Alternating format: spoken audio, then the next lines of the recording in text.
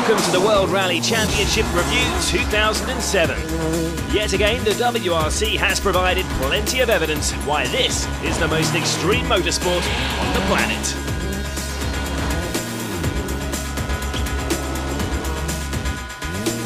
"16 rounds made up the season, starting in January with the Monte-Carlo Rally. The first half of the season included two new events for 2007. Rally Norway would provide another snow rally, while Portugal returned to the WRC fold. The second half of the season got going with the classic Rally Finland and included another brand new event on the tarmac of Ireland. The big finale took place at the Wales Rally GB. As the teams arrived in Monte-Carlo, all eyes were on reigning World Drivers' Champion Sébastien Loeb. He remained as #1 driver in the Citroën team, but the trusty Zara was no more, replaced by the C4.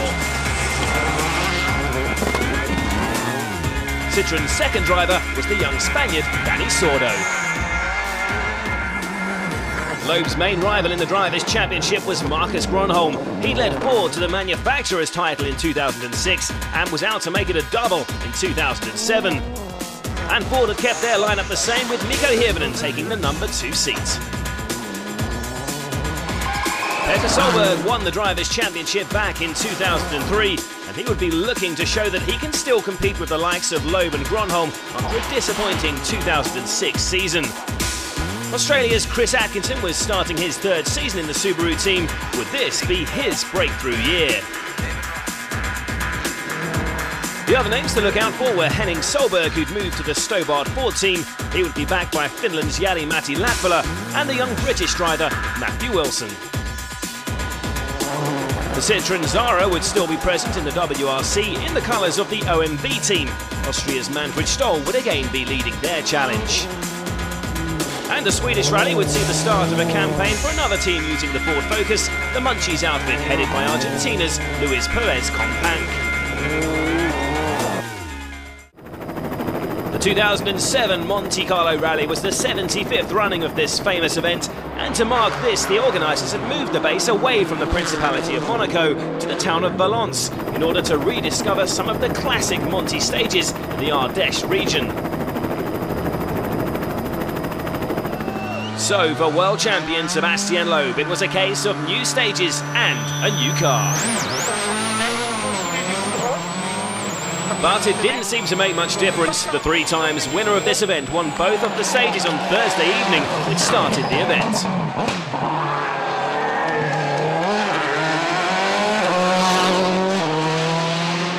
The only man to get anywhere near him was his teammate Dani Sordo. With no snow and ice this year, it was essentially a pure tarmac rally, which suited the young Spaniard down to the ground. And the domination of the two Citroën drivers continued on the first full day, where they shared the fastest times on all 6 stages.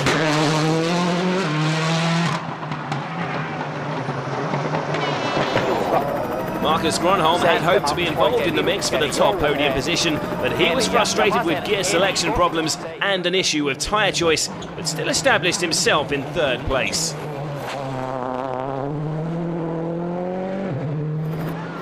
Peter Solberg was another big name, failing to make an impact in Monte-Carlo. But although the Subaru man was at the lower end of the leaderboard, he declared himself happy with his progress and what was his first time on BF Goodrich tyres. But Solberg's Subaru teammate Chris Atkinson seemed to be getting to grips with the new rubber very quickly. He was 6th here last year on his Monte-Carlo debut and was out to top that in 2007 as he moved up to 4th. This was a big step forward for the Australian on tarmac, and his pace continued on Saturday's stages, and he became the first non-Citroën to win a stage over the weekend with the fastest time on the St Bonnet test. But Atkinson had a challenger for his position. Ford's Mikko Hirvonen was on the attack, and on stage 12 he took 4th place from the Australian. They then swapped position on both of the following stages, which ended the day. The final day was to consist of a run around a super special stage on the streets of Monte Carlo, just 2.8 kilometers, but Atkinson and Hirvonen would arrive in the Principality separated by just 0.8 of a second, with Hirvonen in the lead. I think it's the first time we're going to fight for the position in super special, and that's the last stage of the rally, so it's going to be very, very interesting. Although the snow and ice that can make this event so difficult was absent from the mountain stages, there were still some having problems. Both Solbergs got into trouble on stage 10. Henning lost time with this spin, while Petter's sharp reaction saved him and co-driver Phil Mills from a potential big off at the same corner. Opens over crash 40. Marcus Grönholm also got away relatively unscathed when he was caught out by a surface change and hit this bridge on stage 12. Some damaged bodywork was all he had to worry about. But Jari-Matti Latvala would not be so lucky when he found a patch of loose gravel.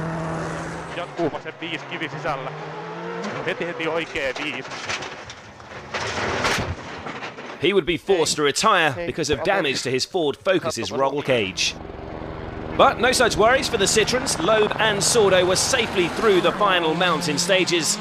The run around Monaco's Super Special would be little more than a lap of honour for them.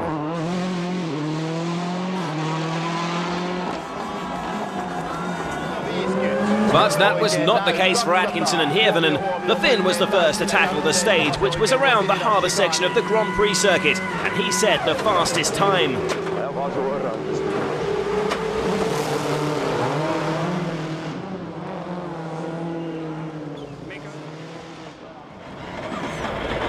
Here's Atkinson, and that was the time he needed to beat to take back fourth position.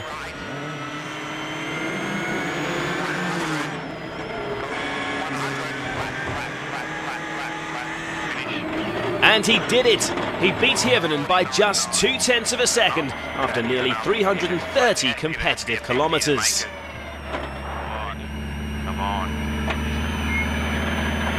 Let it go.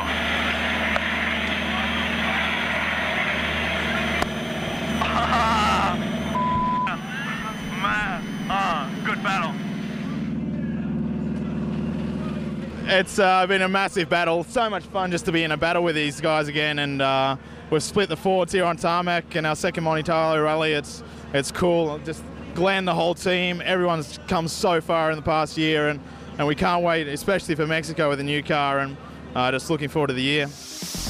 And here is the result. Loeb claiming the first 10 points of the season. His winning margin over Sordo, 38.2 seconds. Marcus Grönholm came home in third, and behind Atkinson and Hirvonen, Petter Solberg, Tony Gardemeister and Jan Kopecky made up the rest of the top 8. And a Citroën 1-2 on the podium meant that they claimed maximum points in the Manufacturers' Championship. With the introduction of Rally Norway to the WRC calendar, the Swedish Rally may have lost its unique tag as the only snow event of the season, but with a good covering of snow and temperatures as low as -20, this still had a special feel to it. Few events felt special for Petter Solberg last season, but he was the early pace setter, leading after the first stage in the forests around Karlstad. Marcus Grönholm's main aim this year is to wrest the Drivers' Championship away from Sébastien Loeb, and as a 4-time previous winner here, anything but a win in 2007 would cast doubt on his ability to achieve that. And after a ponderous start, he started to show the mastery of these conditions, and by stage 5 had gone ahead of Solberg into the lead. Scandinavians have traditionally dominated here, and with Tony Gardemeister in third, this looked like it would continue. Italy's Gigi Gali had briefly led the challenge for continental Europe, but his chances ended when his Citroën Zara went off the road on stage 5. 50. No.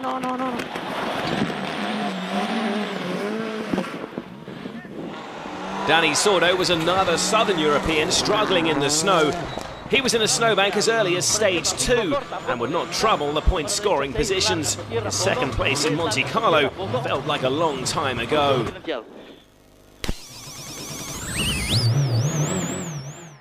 Sordo's senior teammate Sébastien Loeb is still the only non-Scandinavian to win here.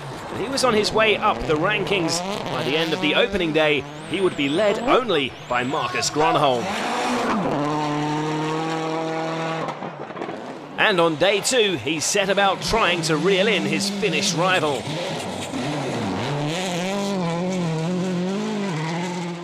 Grönholm knew he had a fight on his hands.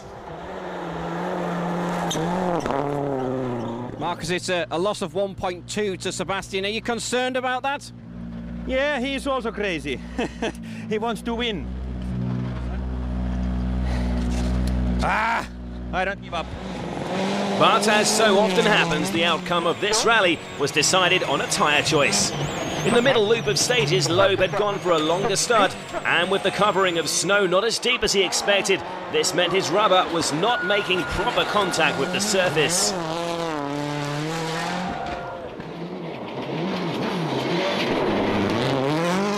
Over the space of 2 stages before the next service stop, Grönholm extended his lead to nearly 30 seconds. Petter Solberg had started the day still in 3rd, but he was to become another victim of the snowbanks. Oversteer here on stage 10 saw him clip the bank on the inside, which flipped his Subaru across the road into the ditch on the outside. It looked like he was going to find his way out, but eventually he had to admit defeat. Around 10 minutes was lost, and he would retire at the service stop in order to protect damaged parts of the car that were twinned with his home event in Norway that was to follow. Go on. His demise saw his brother Henning move into 3rd. But his tenure was brief as Mikko Hirvonen, who'd been slowed by power steering problems on the first day, soon overtook him.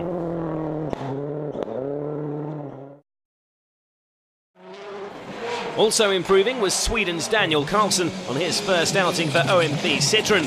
He'd moved up to 5th when Tony Gardemeister suffered driveshaft problems at the end of day 2, despite a few scares along the way.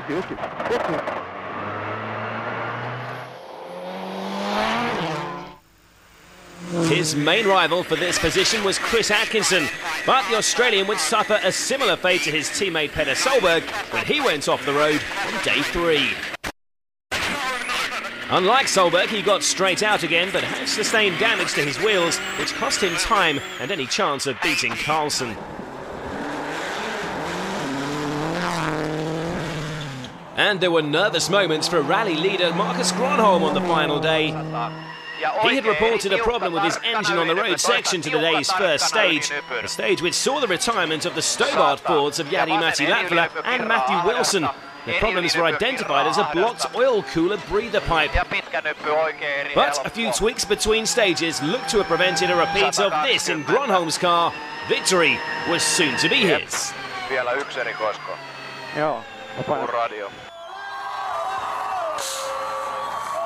Grönholm eventually beat Loeb by 53.8 seconds. Further down, Tony Gardemeister hung on for 6th and Manfred Stoll finished 7th. Grönholm's victory meant he moved into 2nd in the Drivers' Championship, 2 points behind Loeb. While in the Manufacturers' Championship, Ford were now just 1 point behind Citroën.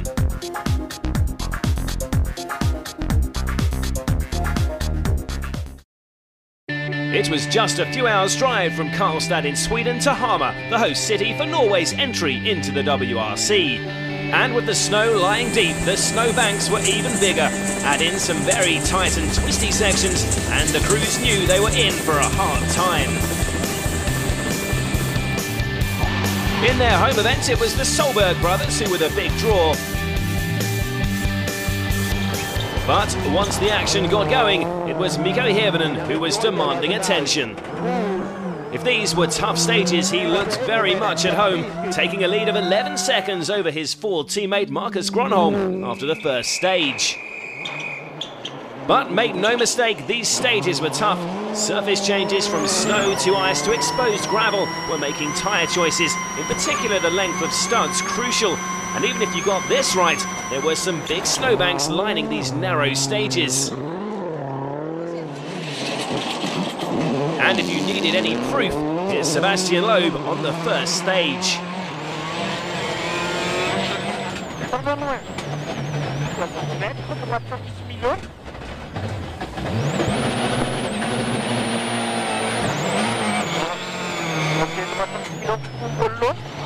The Frenchman doesn't make many mistakes, but he followed that with this overshoot on stage 5.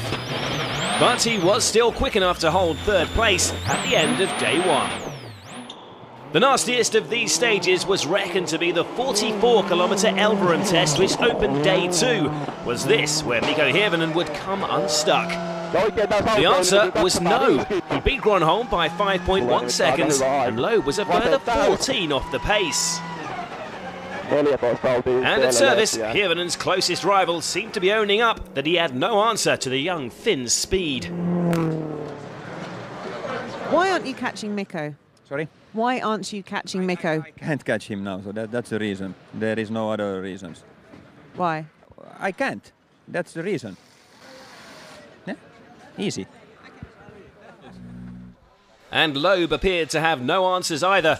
And in the heavy snow of the mountain stage, he looked as though he might settle for third, which would still be a decent contribution to his championship hopes. But nothing could be taken for granted in Norway.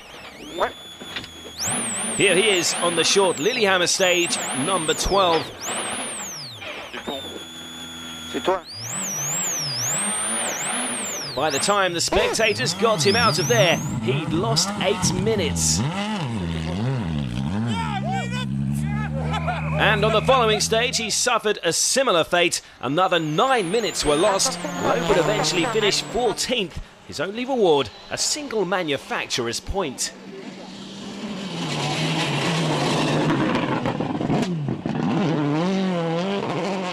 I said, okay, well, nothing to lose, and we lost again. Loeb's demotion allowed Petter Solberg to move up to third. He'd maintained that his approach would be a conservative one, and this was now paying dividends. But his main competition for the final podium spot was coming from older brother Henning, and they would be separated by less than 10 seconds going into the final day.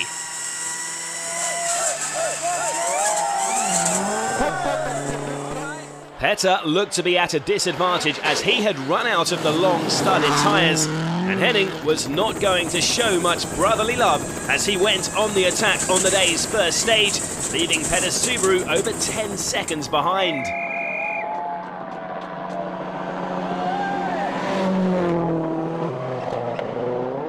And Henning's third place would have greater significance. If Hirvonen and Grönholm got home safely, this would be the first time Ford had occupied all the podium positions since New Zealand in 1979. And they looked unlikely to make any mistakes.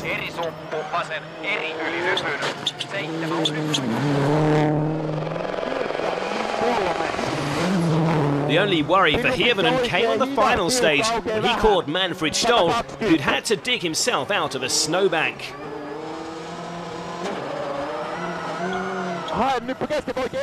When Hirvonen won his first WRC event in Australia, Grönholm had crashed out early and Loeb was laid up with a broken arm. But this was the real thing. Hirvonen had beaten the WRC's best, fair and square.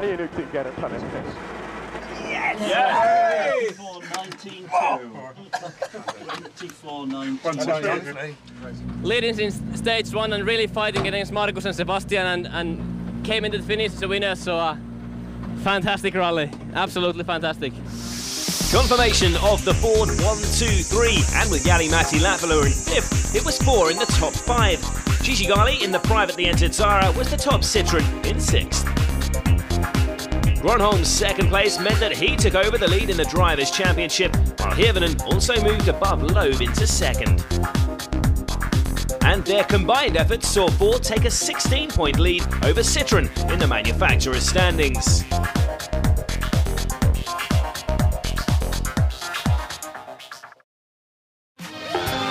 rounds gone and 3 different winners. Subaru launching the new Impreza, which they hoped would get Petter Solberg back on top of the podium. And all the colour of the Fiesta. Rally Mexico 2007 provided a mix more potent than the strongest tequila.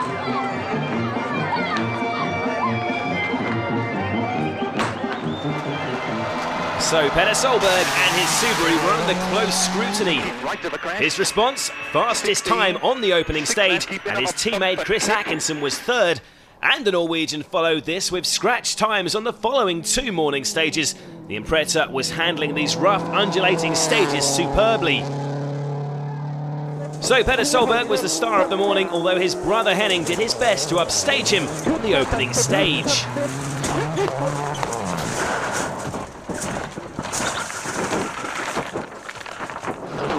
The replays show how he got too wide and caught a rock on the outside, and at that speed it was enough to flip the focus.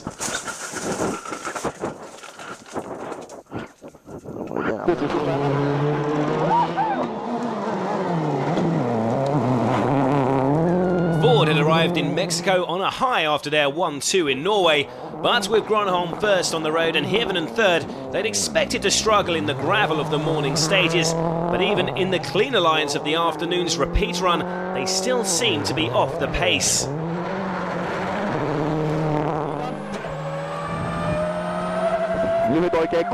While Hirvonen did improve a little to go in front of Danny Sordo for 4th, Grönholm was not happy with his setup and could not get on terms with those ahead of him.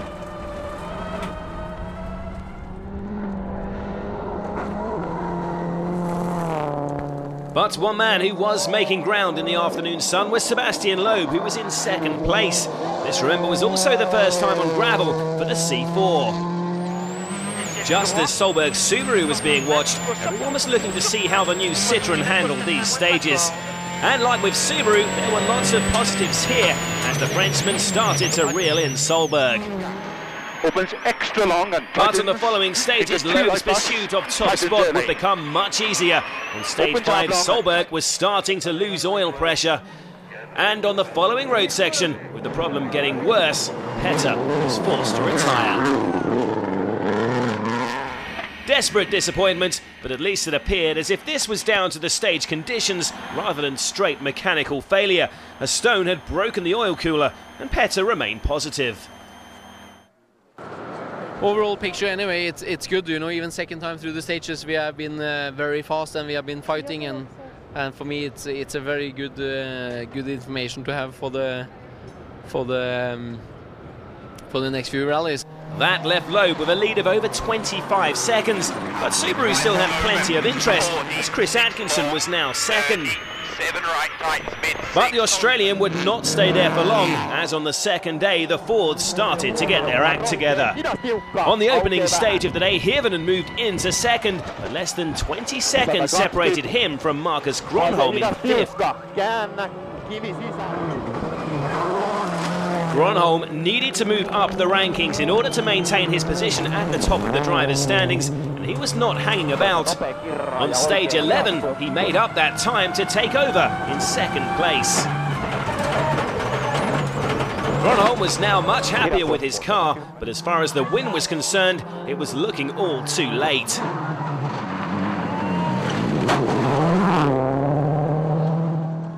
Loeb was in no mood to just defend his lead and instead spent the day attacking and extended his advantage to nearly a minute.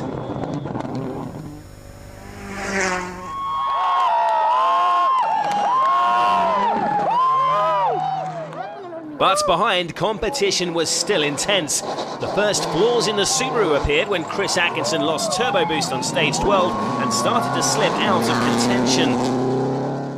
Mikko Hirvonen was the hero in Norway, but he was finding it more difficult here.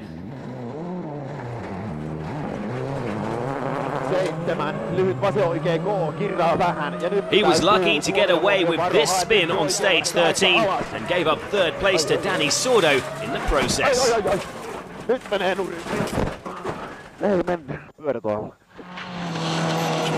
Sordo had been way off the pace on the snow of Sweden and Norway, but on the Mexican gravel he was one of the few to show any consistency. Although he would have to give way to Hirvonen on the final day, this was still a great riposte to those who doubted his ability away from the tarmac. And another Citroën driver who was dispelling doubters was Sébastien Loeb. He came here on the back foot, lying third in the championship after his no score in Norway.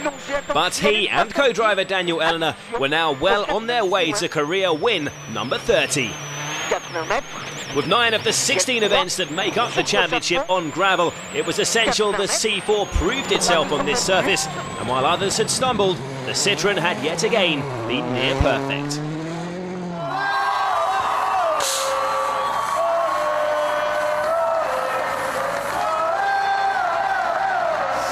Behind the top 4, Chris Atkinson hung on to take 5th, with Manfred Stoll, Jari-Matti Latvala and Matthew Wilson completing the top 8.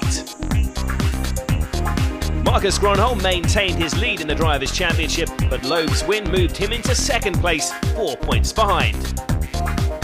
But Ford was still in charge in the manufacturers' standings, still 15 points ahead of Citroën.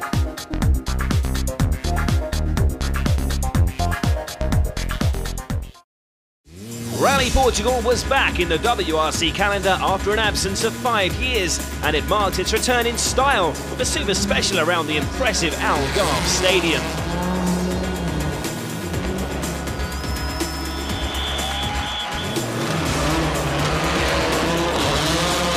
Marcus Grönholm may have been fastest, but not for the first time at a stadium stage. It was Gigi Gali who stole the show with this cheeky stunt, and that's a Portugal football shirt he was wearing just to make sure the crowd was on his side. Grönholm held on to the lead through the first gravel stage of day 1, although it was his teammate Mikko Hirvonen who set the fastest time here. He was 2nd. But looming on the horizon was the red Citroën C4 of Sébastien Loeb, and when Grönholm damaged the shock absorber on the following stage, the Frenchman swooped. He closed to within 3 seconds of the leader, taking over in 2nd for good measure. Hirvonen was now 3rd, while Petter Solberg was again showing improvements in his new Subaru. He was 4th, less than 10 seconds behind 1st place. On to the afternoon stages, and Grönholm was quickest on the Tavira test. But Loeb posted fastest times on the 2 stages that completed the day to take over the lead from the Ford driver.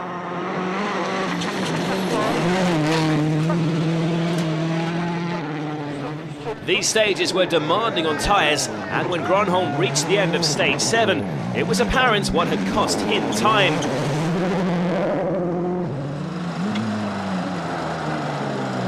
It appeared that Loeb had looked after his tyres better. But tyre preservation was the least of worries for FIA Juniors competitor Martin Prokop. The Czech driver provided the most spectacular moment of the weekend with this off on stage 5. Prokop received some minor injuries, but his Citroën C2 fared less well. With rain in the air on day 2, tyre choice was going to be a big issue, and the 2 leading contenders had selected different compounds. Marcus Grönholm had opted for a hard tyre, hoping the stages would dry out, but he lost 5 seconds to Loeb, who'd gone for a softer rubber on the opening stage, but was still confident that he'd made the right selection. I think it was a little bit slippy, more slippy in the end, and he have better tires for that, but he will be destroyed in the next 2, I'm sure. But it appeared that Grönholm's confidence was misplaced. The stages stayed wet, and Loeb built a lead of 15 seconds. Loeb and his Citroën team had yet again got it right. And despite playing safe and choosing a hard compound for the afternoon stages, Loeb increased his lead to a rally-winning 40.5 seconds. While Loeb was making it look effortless, others were finding these new Portuguese stages more demanding. One of the trickiest features were the many crests. On these unfamiliar stages, numerous drivers went off the road after taking the humps and jumps too fast. Chris Atkinson had to retire his Subaru after this off.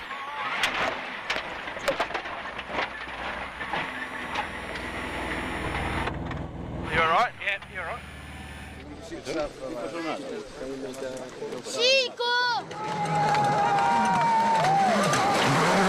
leading Portuguese driver, Armindo Araújo, also came unstuck in similar circumstances. But he did manage to get back on the road.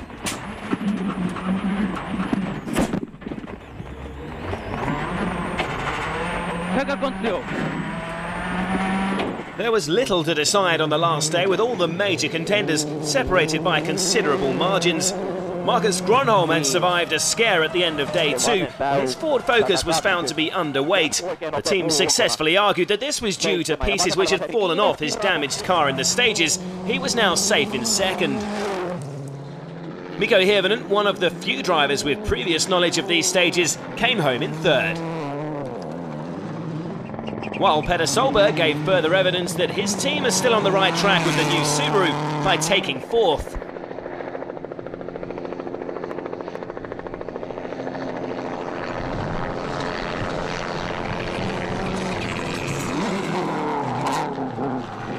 And Danny Sordo, with his 5th place finish, showed that he was making real progress on loose surfaces, and more importantly, that the Citroën could still take on Ford in the Manufacturers' Championship. But there was to be a late drama courtesy of the scrutineers. It was discovered that 6 Fords, including those of Grönholm and Hirvonen and the Stobart VK team, had run with rear side windows that were 0.5 millimetre too thin. A breach of the homologation rules. All of those cars were given a 5-minute penalty that would drastically alter the final standings. We were invited to a meeting with the stewards to make our case, and we got the penalty for 5 minutes per car, and we accept this penalty and we will not make any appeal. Grönholm was demoted to 4th and Hirvonen to 5th. Thus, Petter Solberg would now pick up 8 points for 2nd and Danny Sordo 6 for 3rd. And in the drivers' standings, whereas Loeb had finished the rally thinking he'd just closed the gap on Grönholm, he was now championship leader. And his Citroën team had now made significant inroads into Ford's lead in the Manufacturers' Championship, reducing their advantage to 8 points. The WRC had arrived in the Cordoba region of Argentina for round 6 of the championship, but this was only a stopover. On Thursday morning, with the recce and shakedown complete, the crews and their teams were back on the plane to Argentina's capital, Buenos Aires, the location of the opening stage, a super special around the city's River Plate Stadium. The fastest around this short stage was Mikko Hirvonen. This was an innovative move by the organisers. What they couldn't cater for was the weather. Storms and fog saw 2 of the planes that were to fly everybody back to Cordoba for the continuation of the rally on Friday morning not arrive until the early hours, while a 3rd plane could not land in the fog and had to return to Buenos Aires. So with many of the crews hardly having any sleep and others still in Buenos Aires, the unprecedented decision was taken to cancel all but the Cordoba Super Special stage that was to end the day. A frustrating time for the drivers, with 7 stages and a day's driving lost.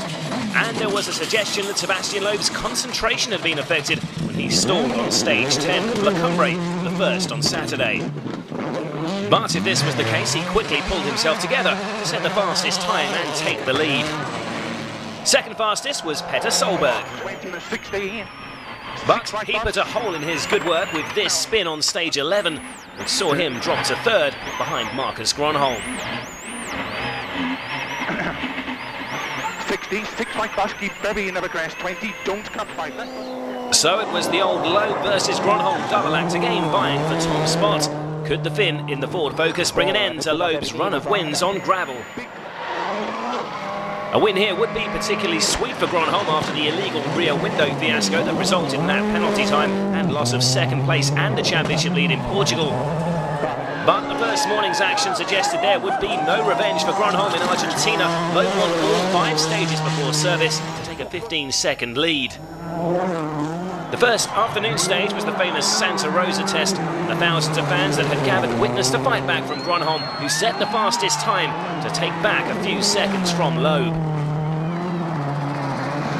As the pace was gathering up front, Solberg had lost ground but still held third going into stage 16. But somewhere in this stage, he damaged his radiator. I can't believe. Supervision, Phil. Go ahead, supervision, Phil. Stop doing stage engine. And another retirement followed. Mikko Hirvonen, who had lost ground after winning both Super Specials, was now back up to third. He too was looking to make amends for the loss of points in Portugal. With the rally reduced to 2 days, everyone was in a hurry to make their mark, and there was plenty of competition for position. Chris Atkinson, with new co-driver Stefan Prevost, following the retirement of Glenn McNeil, was fighting it out behind the top runners with Danny Sordo. But despite it all looking good, Atkinson was not happy with his setup. He proceeded to drop around 30 seconds over the afternoon stages.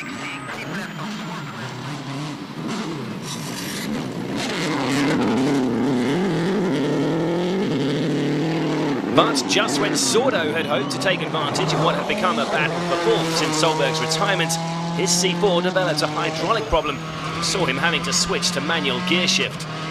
A situation he was clearly not happy with. The problems of Sordo and Atkinson meant that Jari-Matti Latvala was promoted to fourth, while his Stobart VK teammate Henning Solberg was up to fifth, making it 4 Ford Focuses in the top 5.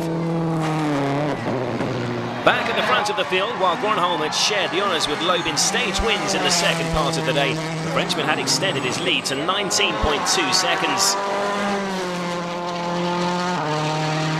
Both drivers were aware that on the final day of Argentina, with 2 runs through the El Condor and Mina Clavero stages, they still had some of the toughest kilometres of the season to contend with before the result was settled.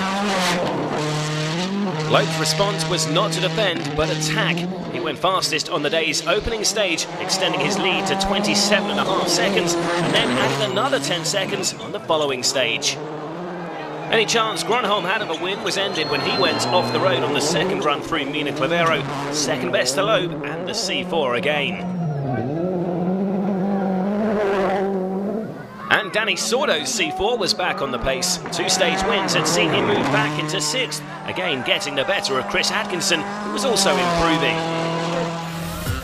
But it was still 4 Fords in the top 5 on the final leaderboard, with Henning Solberg hanging on to 5th, and Jari-Matti Latvala equalling his best ever WRC finish in 4th.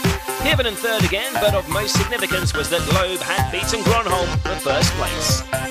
Loeb's lead in the Drivers' Championship was now 3 points. Latvala's 4th place saw him move into the top 8 for the first time. And that performance alongside Henning Solberg's 5th place meant Stobart VK moved ahead of Subaru into 3rd in the Manufacturers' Championship.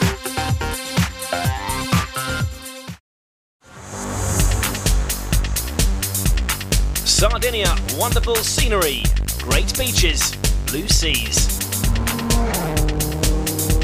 But some of the toughest, rockiest stages in the championship. And it was in this environment that Marcus Grönholm set out to try and end Sébastien Loeb's run of 3 wins on gravel, and he needed to do this to revalidate his claims as a contender for the Drivers' Championship.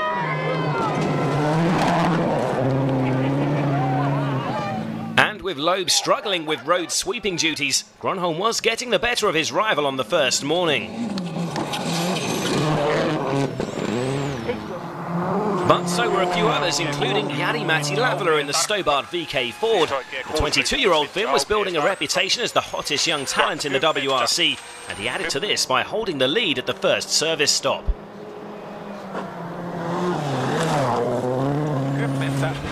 Loeb was in 5th place, more than 10 seconds behind. He would be looking to make up that time on the afternoon loop, which was a repeat of the first 3 stages. Here he would have the advantage of cleaner lines. More grip means more speed. But Grönholm beat him on stage 4, and in doing so took the lead from Latvala. In the last 2 years on this event, Grönholm has lost the lead to Loeb after being caught out by the stage conditions, and on stage 5 it looked like history was repeating itself. Those flames coming from the front left wheel arch were caused by fluid leaking from the damper following an impact with a rock. With his suspension impaired and his car kicking and diving through the stage, he was losing time to Loeb, who moved up to 3rd. But he did not lose as much time as Jari-Matti Latvala.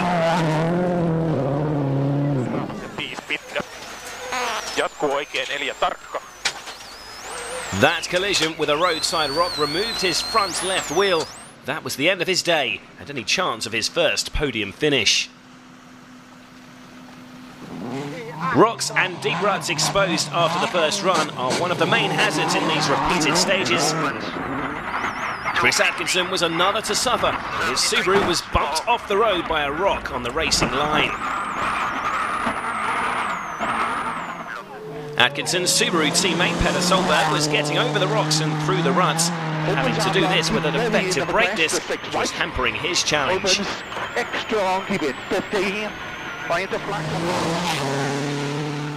Marcus Grönholm was still fighting his way through the stages, but with his damaged suspension, it was only a matter of time before he gave up the lead to Loeb.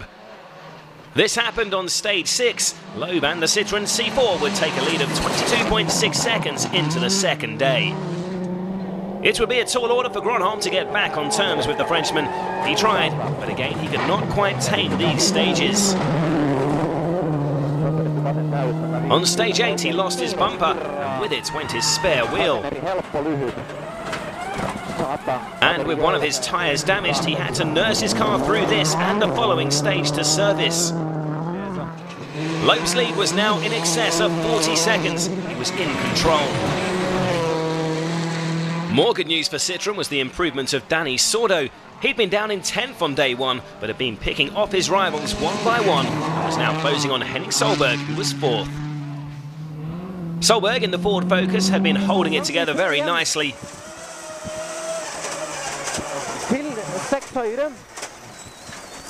But this spin on stage 12, the last of day 2, would hand 4th place to Sordo. Having another steady rally was Mikko Hirvonen, who'd watched some of the early pace setters fall down and now held 3rd place, the position he'd made his own on the gravel so far this season. On to the final day. All Marcus Grönholm could do was try and put some pressure on Loeb, but it was he who made a mistake when he overshot this junction, the opening stage.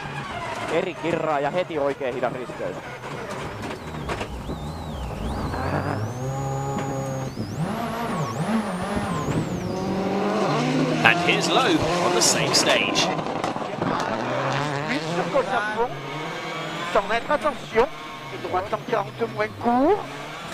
That collision was quickly followed by another.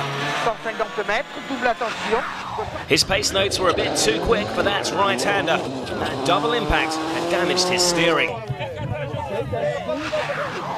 And this tight, narrow stage was no place to have faulty steering. A few kilometers later, he was off the road. A real collector's item, this one, a Loeb retirement. And this would be his 2nd no score of the season. When I went in the corner, I slide a bit too much, hit a bit the ditch with the rear, but it's put me the front also in the ditch, and then it was a stone, and I broke the something on the steering. Then I continue 3 kilometers. The car was just going, but not so good, and then suddenly it broke completely, so I had to stop. Grönholm now had 5 stages and 44 kilometers between him and an unlikely but vital victory. As well as the 10 points which would give him and co-driver Timo Rautiainen back the championship lead, this would also be Marcus's 27th WRC victory, taking him ahead of Carlos Sainz in the all-time standings. He was still behind Loeb on that list, but more importantly, today he was number 1.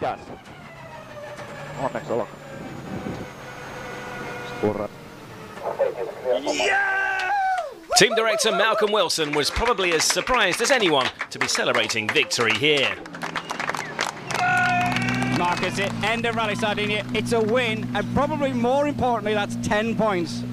Yeah, it's very good now to take the 10 points, and so when Seb scored 0, so that's very good. The one bright spot for Citroën was Dani Sordo's 3rd place. But Grönholm's win put him 7 points ahead of Loeb in the Drivers' Championship, while Mikko Hirvonen's 2nd place saw him move to just 4 points behind the Citroën driver. And in the Manufacturers' Championship, Ford opened up a lead of 21 points over Citroën.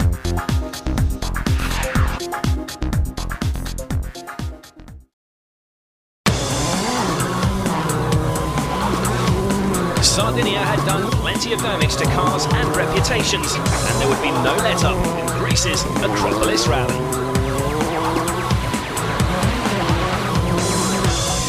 The man with the biggest reputation is Sébastien Loeb. After throwing away victory and the championship lead in Sardinia, he wanted to prove that he is still number one. But as early as stage 2, he made a mistake, which cost him a few seconds, left him down in 6th. Already, Marcus Grönholm was sensing an opportunity to score another victory over the Citroën driver, and it was he who led after this stage. The Finn was looking much more confident than earlier in the season.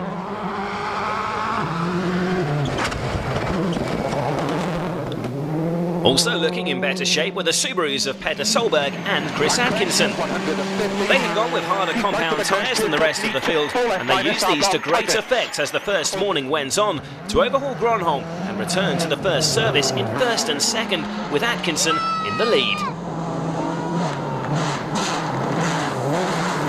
But on the afternoon stages, some of the old handling problems returned, which would allow Marcus Grönholm to return to the top spot with a lead of 8.3 seconds. Loeb had also closed up on the Subarus, and significantly he was now less than 10 seconds off the lead. Indeed, the top 6, which was completed by Mikko Hirvonen and Danny Sordo, covered by less than 11 seconds. But day 2 was certain to spread the field out, with 2 runs through the 48-kilometre Aji Theodori stage, the longest of the season. Mikko Hirvonen was the first to feel its bite, although it was a late pace note rather than the conditions that sent him off the road at 150 kilometres an hour.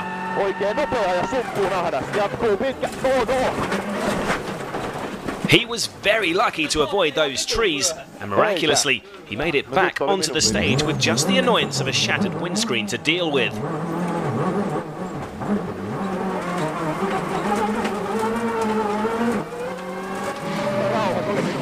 Chris Atkinson was not so lucky. He suffered 2 punctures, and with nothing left of his front right tyre by the end of the stage, his chance of a podium finish had gone. But his teammate Peter Solberg was faring much better and was holding off Loeb in what was now the race for 2nd place.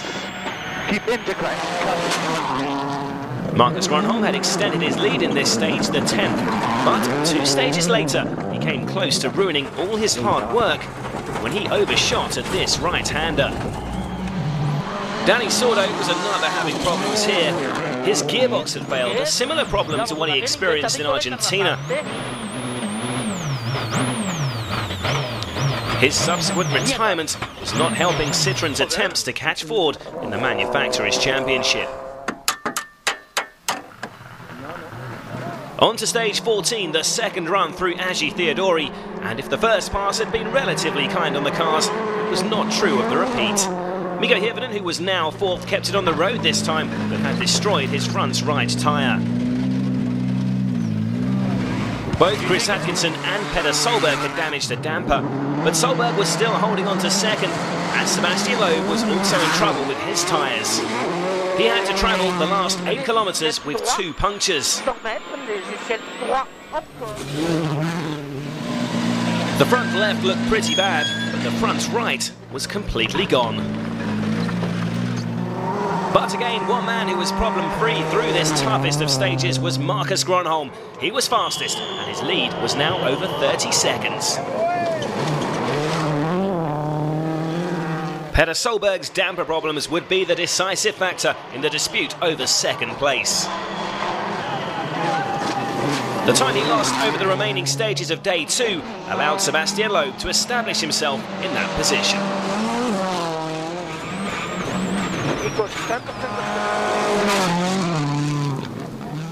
Nobody was taking any risks on the final day. Marcus Grönholm was just hoping that the gods would be kind to him and keep his Ford Focus free from damage or mechanical problems. The Focus had won the Acropolis in 5 of the last 7 years, including Grönholm's victory last year, and Marcus and co-driver Timo Rautiainen were about to make it 6. For good measure, the Finnish duo got the better of Loeb and Eleanor in the Super Special that ended the rally, and this was also Ford's 60th WRC win. This was a great achievement for the Ford team. Malcolm Wilson and Christian Loriot, the man who designed the Focus World Rally car, were overcome with emotion. Behind the top 3, Mikko Hirvonen held on to 4, and Solberg took 5th, while Chris Atkinson fought his way back to 6th. But the headline was that for the second rally running, Grönholm had got the better of Sébastien Loeb. What are you going to be doing over the summer break? What are you going to be concentrating on? Are you going to be working a lot on the car? No, we have few tests, and then we have also quite a good holiday period, so I'm happy for that. Congratulations. Thank you. Marcus Grönholm's win took him into the season break as championship leader, 9 points ahead of Sébastien Loeb. Hirvonen was still 3rd, Danny Sordo 4th, while Peter Solberg had moved closer to them with his podium finish. Solberg's 3rd place helped Subaru to move into 3rd ahead of Stobart VK in the Manufacturers' Championship, but at the top BP Ford were beginning to stretch away. The credentials of Loeb, Sordo and the Citroën C4 would be tested to the full in the second half of the season if they were to challenge Ford here.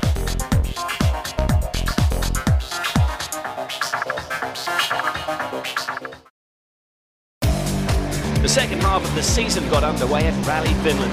This gave Marcus Grönholm a great opportunity to increase his championship lead as he went for a record-equalling 7th win at his home event. Sébastien Loeb is one of the many non-Scandinavian greats not to win here. If he could overturn that statistic, it would be very timely. So everyone expected to see a Finn in a Ford Focus setting the pace. That was the case early on, but not the one we expected.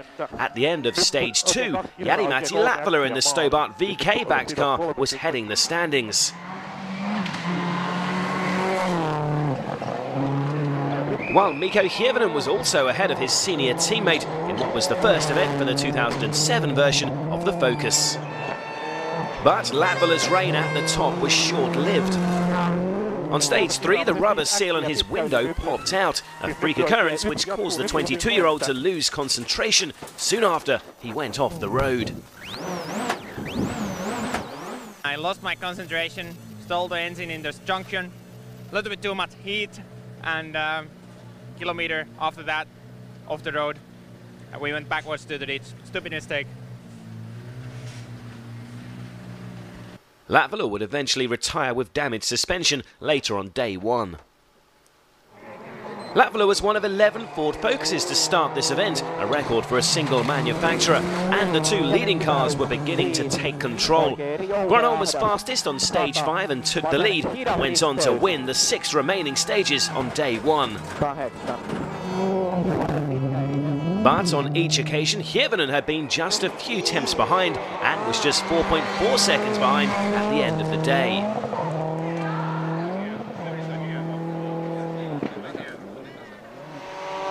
But Loeb was another 20 seconds off the lead. It was apparent the C4 couldn't compete with the Focus on the Finnish gravel. I try really hard and cannot do really better, so I try to continue, but I'm on the maximum. The big attraction on day 2 were the 2 runs through the on-Empoja stage. But Manfred Stoll and Ilkka Minor never made it that far. They rolled their OMV Citroën on stage 13.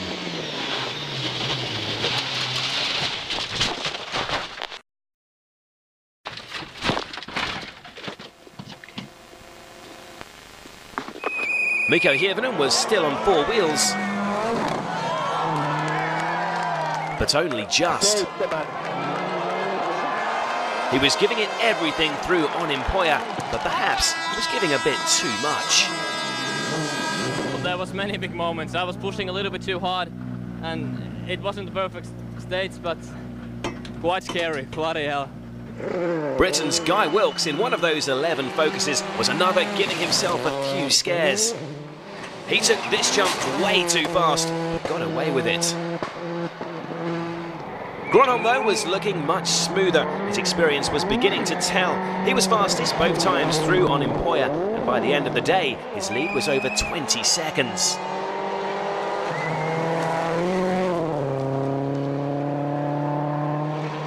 Loeb had started the day with a fastest stage time, but that was as good as it got for him.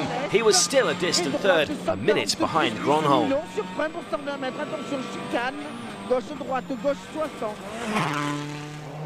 Chris Atkinson was going well in fourth.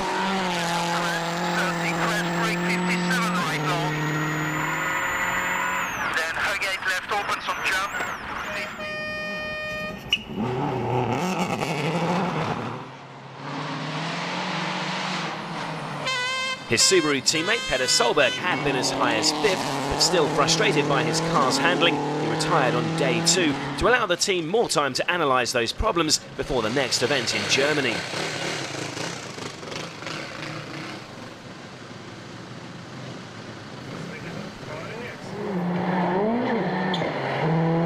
Solberg's retirement allowed his brother Henning in the Ford Focus to move up to 5th.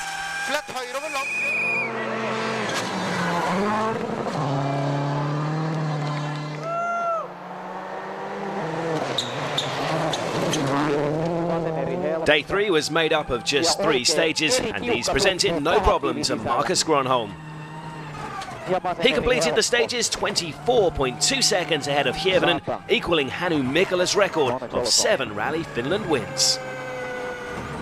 I am very happy, yes. I mean, when I was private driver in 90s, I could never believe that I can win 7 times here. What is more important today, stood here now, the 7th win or the 10 points off Sébastien? I would say both. It's nice to have the 10 points now. We are going into a very difficult rally in Germany, so now I'm looking forward to take the title this year.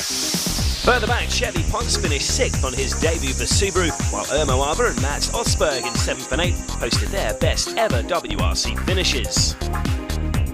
But it was mission accomplished for Marcus Grönholm, 10 more championship points, and with Loeb in 3rd, his lead in the driver's standings increased to 13. Grönholm's performance, added to Hirvonen's 2nd place, also meant that Ford moved to 40 points ahead of Citroën in the Manufacturers' Championship. While Marcus Grönholm has ruled in Finland in recent years, Sébastien Loeb has been equally dominant in Rally Deutschland, winning it in each of the 5 years since it was introduced into the WRC calendar in 2002. Thus, it was essential he made it 6 to re-establish his claim for the driver's title. And on the first morning, he looked to be on his way as he took the lead. In the race for the Drivers' Championship, it would be essential that Dani Sordo could challenge and hopefully beat Marcus Grönholm on tarmac, and so far he was keeping his part of the bargain. But Citroën also had another card to play. Francois Duval, whose only outing so far this season was in a Skoda Fabia in Greece, had returned driving a Citroën Zara in the OMV colours, and it was he who was 2nd to Loeb, with Sordo 3rd. Duval had been Loeb's teammate at Citroën in 2005, a difficult season which saw him temporarily replaced by Carlos Sainz after a number of offs, before he returned to win in Australia. But now, without a works drive, he had some scores to settle. On the afternoon stages, he'd opted for a slightly harder tyre compound than Loeb, and with the stages staying dry, it looked like Duval had got it right. He took time off his former teammate on stages 4 and 5, and in stage 6, he took the lead. What a return for the Belgian driver. Your leader at the end of day 1. Yeah, sure. I am very happy. I am very surprised after 8 months stay on my home, working a lot, and I am very happy for today. And this was turning into an uncomfortable day for Loeb. Grönholm had also gone for the harder tyre option and had moved up to 3rd ahead of Sordo. And any chance Sordo had of reclaiming 3rd went away in a pool of oil as he retired on stage 6. The cause, a problem with the cylinder block, that also put the Spaniard out of Rally Finland. Worrying times for Citroën, as they must have been wondering if Loeb's C4 was carrying the same fault. But everything looked sound as he entered day 2, even if he was in the unknown territory of not leading in Germany.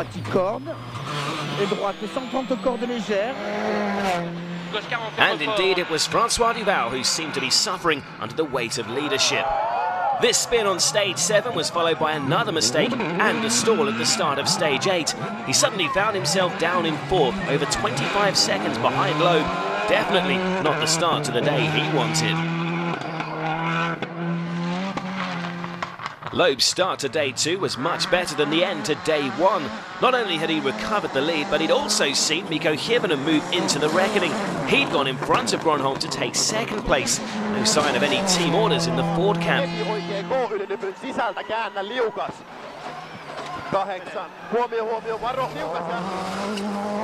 But Grönholm soon reasserted his authority. He retook 2nd and started to draw away. But he was still the best part of 30 seconds behind Loeb.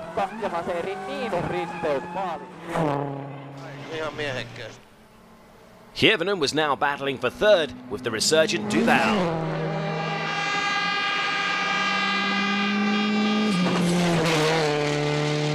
And the Belgian was still going for that podium. He would end the day just over 5 seconds ahead of the Finn. 50 mètres, frein piège pour attention cachée, long gauche 40 sur tout pas extérieur et pas corde, long gauche 40. The constantly shifting leaderboard was a feature of this rally, as behind the top 4, Peter Solberg was yo-yoing up and down the classification. He eventually finished 6th, 1 place behind Jan Kopecky, who'd been swapping 5th position regularly with Tony Gardemeister until the Finn damaged a wheel on the final day.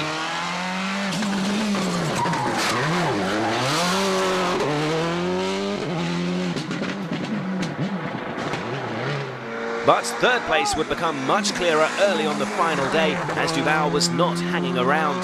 Helped by his tyre choice, he soon opened the gap on Hirvonen. 3rd place looked safe, but despite claiming he'd be happy with this, he was closing on Grönholm in 2nd. He won the first 4 stages of the day, and going into the final one, Grönholm was just 5.6 seconds ahead. And here is the Finn on the final stage. Look for the marshal waving on the left. He's warning that there's a cow loose on the stage. That caused Grönholm no problems. But at the next corner,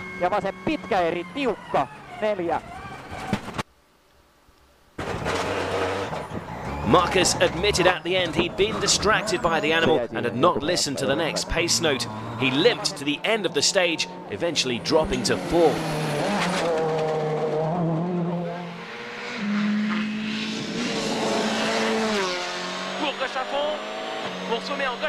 Duval had not only put in the performance of the rally, but he also had provided an unexpected points bonus for Loeb,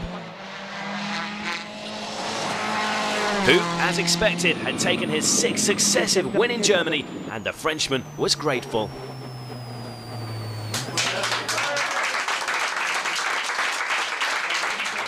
I think I can just say thank you to Mr. Francois Duval, because he was pushing incredibly hard, and okay, we had just to drive carefully today, and no big risks. That was a costly error for Grönholm, as he would be picking up just 5 points instead of 8 in the Drivers' Championship. So Loeb closed to 8 points behind Grönholm, while Hirvonen was now on 63. But with Sordo's retirement, Ford continued to draw away in the manufacturer's classification. After his last stage excursion in Germany, the pressure was back on Marcus Grönholm to deliver in New Zealand. A victory for Loeb on these gravel stages would be a big psychological blow to the Finn. But after Grönholm's demolition job on the Finnish gravel, there were doubts about the ability of Loeb's C4 on the loose. All in all, this was another tasty concoction. But early on, everything looked clear-cut. Grönholm was first on the road, normally a disadvantage on the loose New Zealand gravel, but some overnight rain, which helped hold the surface together, plus a superior tyre choice, saw him take the lead on the first morning. And even when Loeb gained parity in the tyre department, he could only claw back a few tenths on the afternoon stages. At the end of day 1, Grönholm's lead was a level 13 seconds. But from then on, nothing was so straightforward, and what developed was one of the greatest duels in WRC history. Stage 6, the first of the second day. Loeb on a harder tyre compound took 3.1 seconds off Grönholm.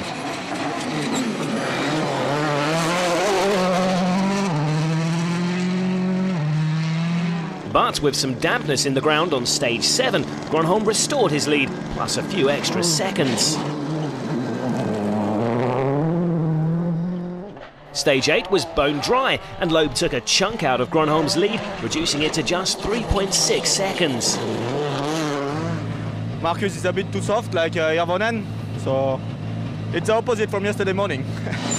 At service, there was a lot to ponder. Tyre choice had already played a big part, and with the weather still changeable, and with more long abrasive stages to come, the rally could still be won or lost on these decisions. Loeb had again gone for a slightly harder option than Grönholm and shaved 3/10 off the Finn's lead on stage 10. On to stage 11, the last of the day. That was the time Grönholm had to beat to keep the lead, 17 minutes 3.5 seconds. But Grönholm had suffered a puncture in the stage.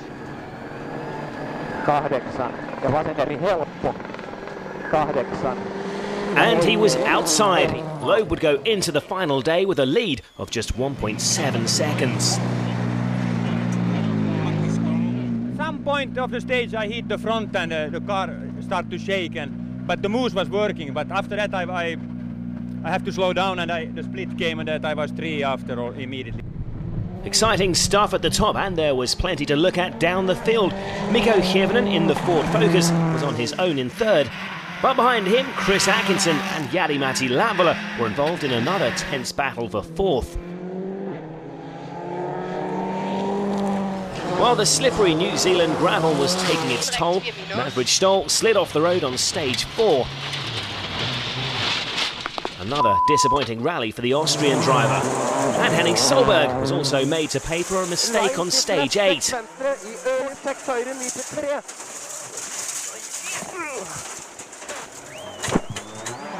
While Chevy Ponce definitely had a rally to forget. He went off and into the foliage on stage 4. And worse was to follow on day 2.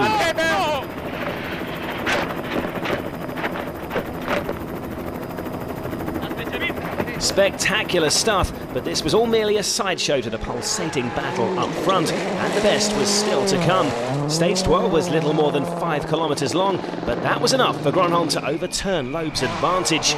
But on stage 13, Loeb went back into the lead by half a second and extended the gap to 2.9 on stage 14.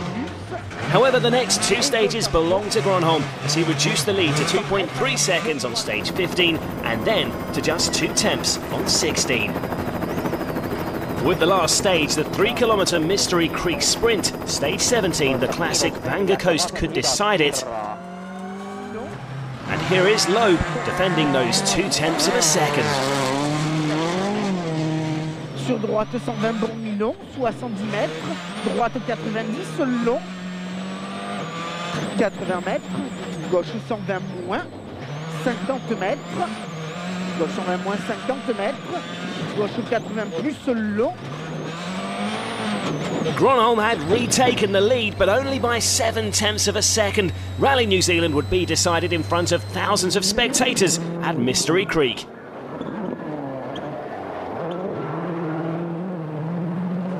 Grönholm went first and set a time of 2 minutes 52.9, which meant that Loeb had to set a time of 2 minutes 52.2 or faster to win.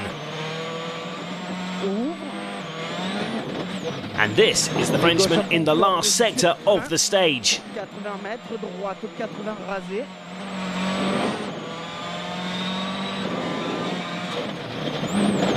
Watch that clock closely.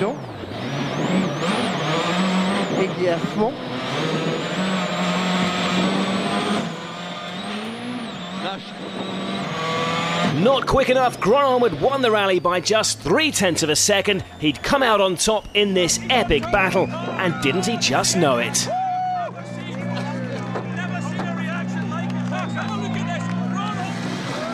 What a fantastic battle!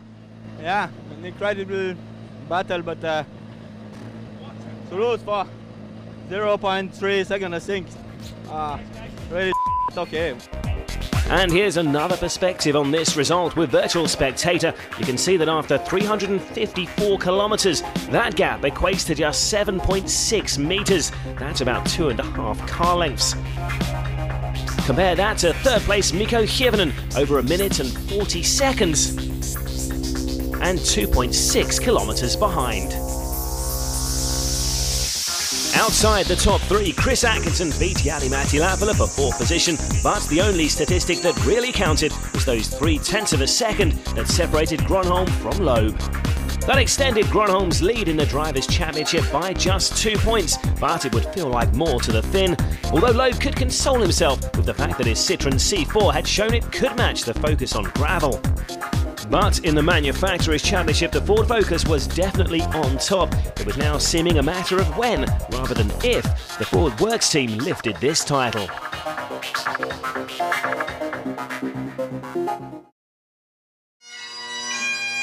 Spain's Rallye Catalunya got underway with a remembrance service for WRC legend Colin McRae, who had died in a helicopter accident 3 weeks before.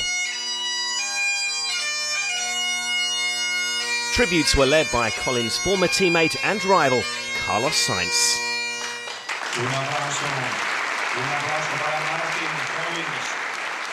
He was amazing driver. He was really a champion. He has done so much for rallying, and we have such a good times all together. It's very difficult to describe, but only I can say is thank you to Colin, because we have such a good time. The rally family, we have such a good time. It was a fantastic, man. Rallye Catalunya marked the first of a double-header of tarmac rallies, where Sébastien Loeb hoped to reduce Marcus Grönholm's lead in the championship.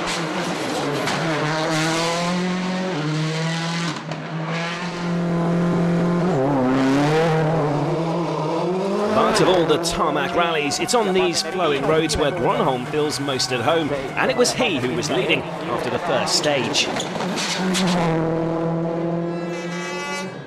But his time out front would be short, as Loeb went to the top of the classification on the following stage. And Grönholm also saw the second Citroën, piloted by the home nation's Danny Sordo, go ahead of him.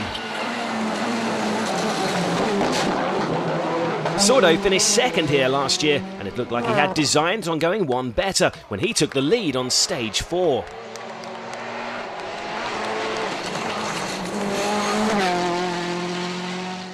But in the wet weather on the day's final 2 stages, Loeb's experience told as he regained the initiative. With all this rain about, tyre choice had become critical, and while the Citroën team were getting it right, Marcus Grönholm and his Ford team were getting it wrong. On stages 3 and 4, expecting rain, he'd taken a slip with cuts. The rain failing to materialise, he lost around 20 seconds. And on the final stage of the day, when it did rain, he was on a dry weather option. He ended the day over 50 seconds off the lead.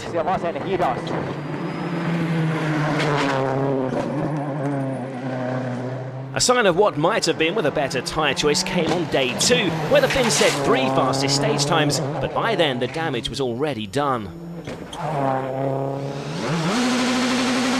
But things could have been much worse for Grönholm, as Spain saw another outing for François Duval in the OMV Kronos Citroën Zara. But the man who had finished second in Germany lost his chance of a repeat of that result as early as stage 1, where he spun. However, the Belgian did recover to finish a very creditable 5th.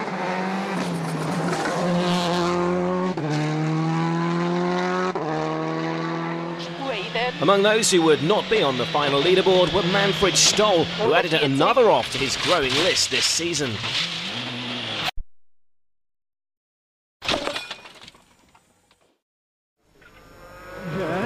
And Jan Kopecky was also off the road on the same stage, number 3.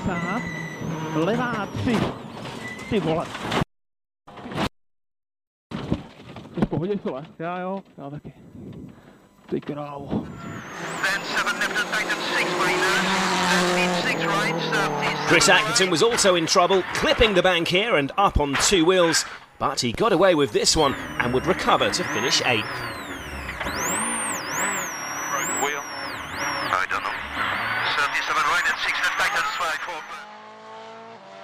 But the Citroëns were very much in control.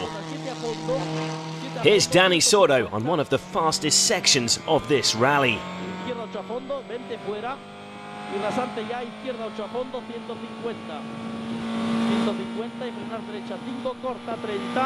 He tops 200 kilometers an hour there.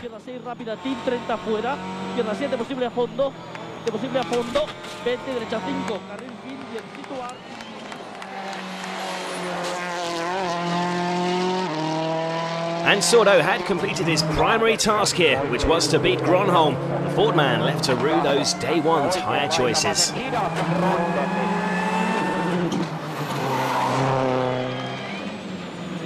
And this is Sébastien Loeb on his way to first place, reducing Grönholm's lead by 4 points in the championship.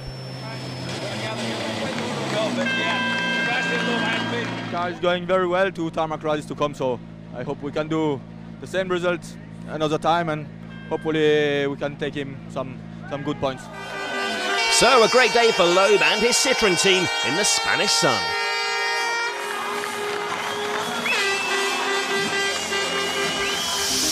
And that was Citroën's second 1-2 of the season, the first being in Monte-Carlo. Behind Grönholm, Mikko Hirvonen came home in fourth. Loeb now 6 points behind Grönholm. Sordo moved on to 39 points, but was still a distant fourth. Citroën scoring 7 more points than Ford in Spain, but that still left them 39 points behind in the manufacturer's classification.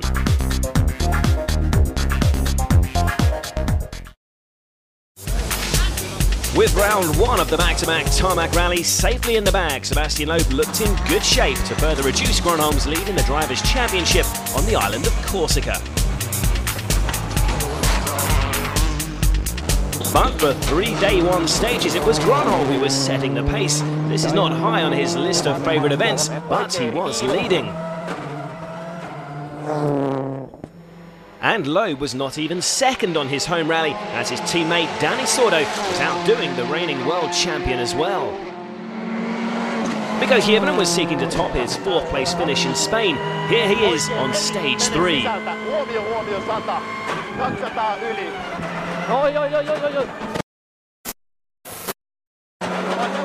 His pace note was too fast, and those Corsican roadside walls did not move.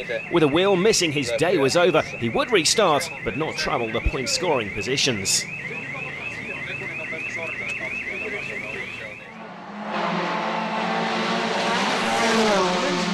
But Sébastien Loeb was, as expected, managing to weed his way through the Corsican tarmac mountain roads and was beginning to mount a comeback. On stage 4, he went ahead of Sordo into 4th, and on the following stage, he took the lead from Grönholm. And at the end of the opening day, his lead was just under 5 seconds. Loeb is unbeaten in the last 8 pure tarmac rallies, so this was the position we expected to see him in. He was admitting he wasn't finding it easy. In the last service, you told me you were pushing to the max then. Now, how much more can you push? I don't think I can push more. In the afternoon, I was really trying hard in the morning also, but I was a bit less confident with my setting. Now the feeling with the car was a bit better, so it was good. But what was most important is that Loeb was getting it right, and over the second day, bit by bit, he drew away from the field. Loeb won 5 of the day's stages, but Grönholm was second on 5 of them too. So not only was he hanging on to second place, he was also drawing away from Dani Sordo in 3rd. Those 2 extra points could be very important come the end of the season.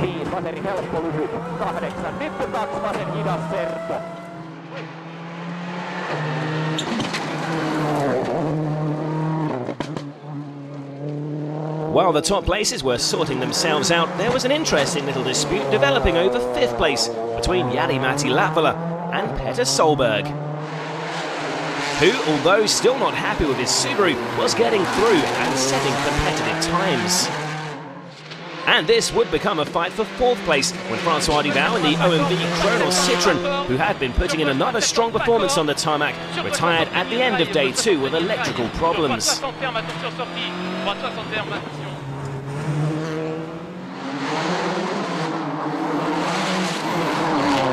Solberg won here amongst a day 3 rainstorm in 2003. But Latvala, still just 22, was holding 4th place going into the final day. He maintained his advantage of over 6 seconds through the first 2 of the day 4 stages, but on the penultimate stage, Solberg reduced this to 3.9 seconds.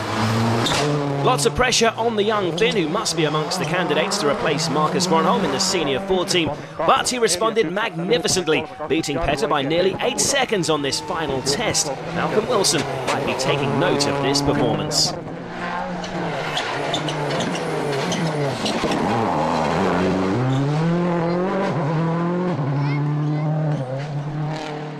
Behind Petter, another Subaru, that of Chris Atkinson, was 6th. While Jan Kopecky in 7th showed that he and the Skoda Fabia still have something to offer on tarmac. Danny Sordo has plenty to offer on tarmac too, and he was on his way to 3rd place, despite a few shaky moments on the final day.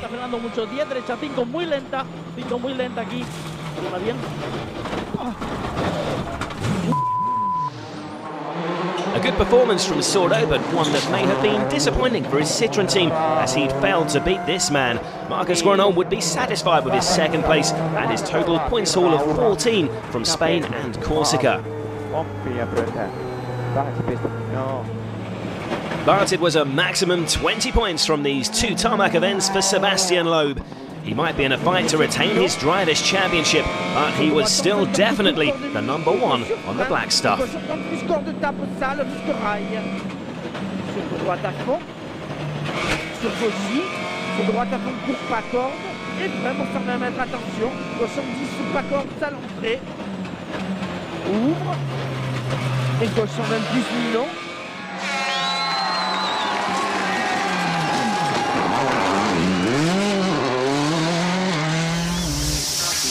Nine stage wins in all for Loeb, on the way to that 23.7 second winning margin. So with 3 rounds remaining, Grönholm's lead was reduced to just 4 points. And in the manufacturers, Citroën reduced Ford's lead for the 2nd rally in a row, but they were still 32 points behind. Next season, Suzuki will be appearing in those standings. Corsica marked the debut of the SX4 in the WRC, as the teams sought to get some racing experience under their belt before they enter the championship full-time. France's Nicola Bernardi was the man at the wheel, and despite retiring with mechanical problems on day 1 and 2, they made it to the end under the Super Rally rules, registering some very useful competitive kilometres.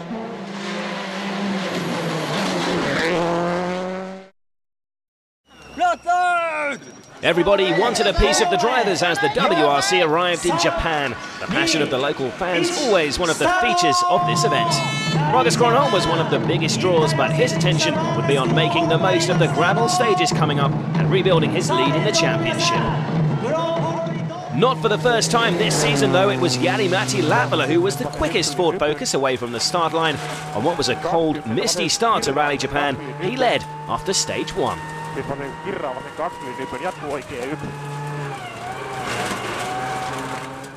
But over the following 2 stages, Grönholm found his rhythm and moved into the lead. And it was all looking good for the big Finn as he entered stage 4, the short Rikobetsu test, as Latvala and Mikko Hirvonen were both ahead of Sébastien Loeb.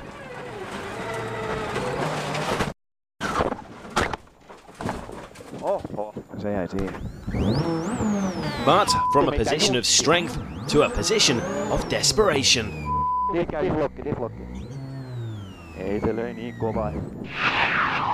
The data showed that the championship leader was too quick into that corner. He would lose a minute trying to get out of there. Definitely the wrong time to make a mistake, but worse was to follow.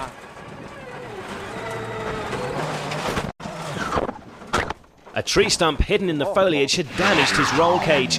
It wasn't repairable at service, and he would not be able to continue. Do you feel this is the championship over? No. Okay, I made it difficult for myself, but it's not over. We have 2 rallies, and if Seb wins here, it's 6 points. Okay, it's difficult, but it's not over. How upset are you? Just now a little bit, yes. But how much? I don't know. A lot, in fact. Yeah. So Loeb was now in a very strong position to take over the lead in the championship, and he even strengthened his position before the end of day one by going ahead of Latvala into second.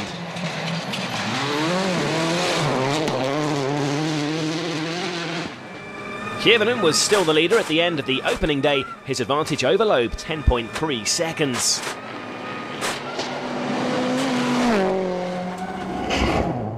So the two young Ford drivers had a big job to do on day two to help out their colleague and countryman Grönholm.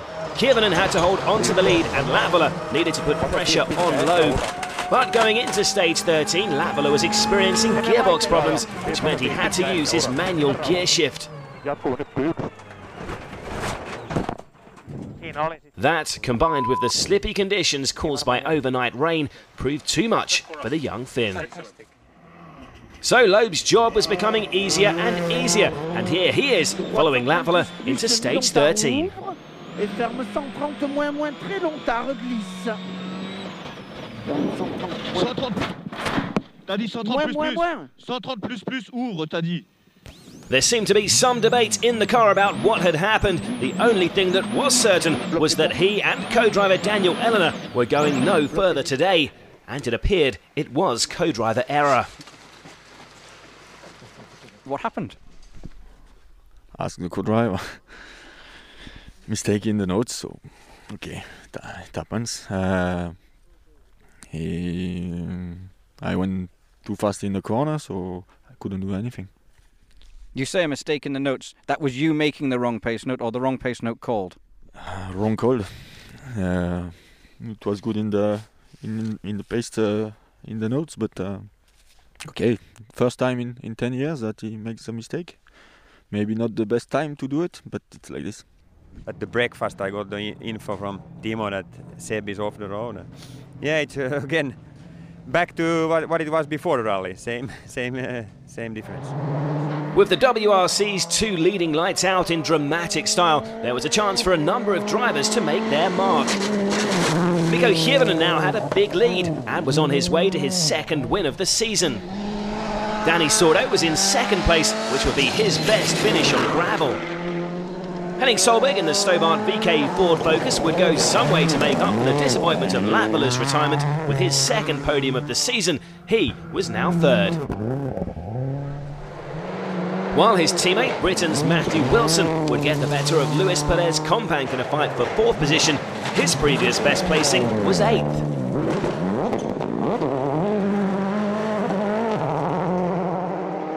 Companc's fifth position was also a career best, and with Federico Valagra coming home in seventh, this was two Munchies Fords in the top eight, a first for the Argentinian team. So many celebrating, but Subaru were not among them. In the home country of the manufacturer, there was more pain than pleasure for them. Chris Atkinson had been second after the opening stage, but his rally was over after this big off on stage 6. Look at the damage that tree does to the Subaru.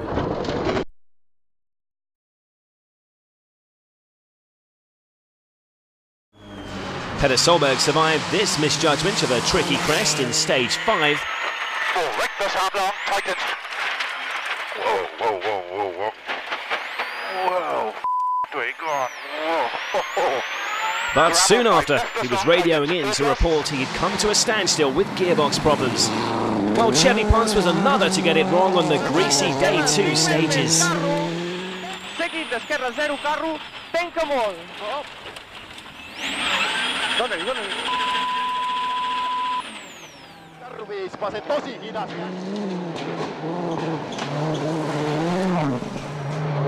But where many had failed, Mikko Hirvonen had triumphed and tamed what had turned into one of the most difficult rallies for some time.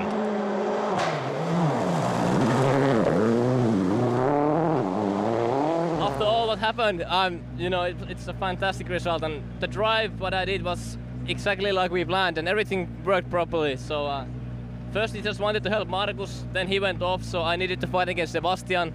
He made a mistake, and then just be cautious and, you know, drive through like the conditions are steady. So I'm happy it's over. A great result for Mikko, but what was making the headlines was that both Grönholm and Loeb were absent from the final leaderboard. So everything remained the same in the Drivers' Championship after round 14. Grönholm still 4 points ahead. Ford, who needed to score just 5 more points than Citroën to take the Manufacturers' Championship here, would have to keep the champagne on ice for a little bit longer.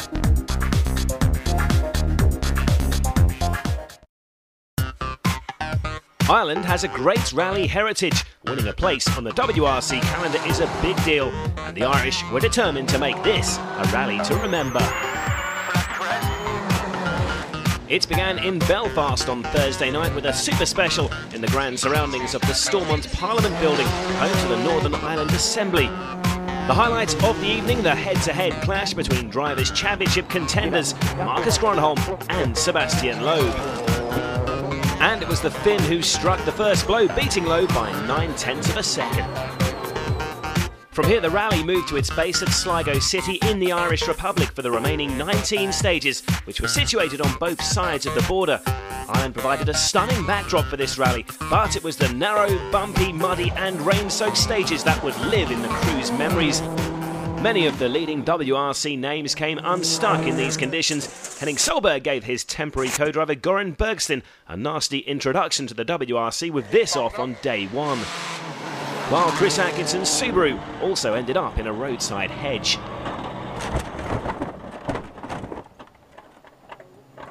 But the biggest casualty was Marcus Grönholm. He had lost the lead to Loeb on the first morning, but was only 4 seconds behind going into stage 4, Loch Gill. But on the wet roads, he slid under braking, sending the car slamming into this stone wall.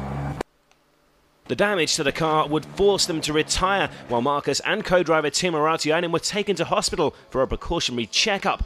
But the biggest damage would be to their championship hopes. For the second rally running, Loeb had been given a golden opportunity to take over the lead in the Drivers' Championship. Surely he would take it this time. But even the undisputed king of the tarmac was not finding it easy. This, on stage 8, was the second of 2 overshoots he experienced. His Citroën teammate Danny Sordo was in second place, but he was also having a few wobbles.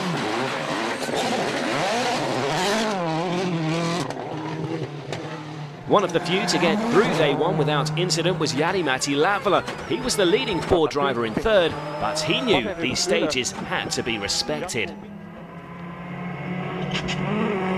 The first stage in the morning, I had a feeling that this is going to be a long day and very difficult, but the confidence was building up step by step, and the car has been working really well. So it has been a big challenge, but that's what rallying needs to be.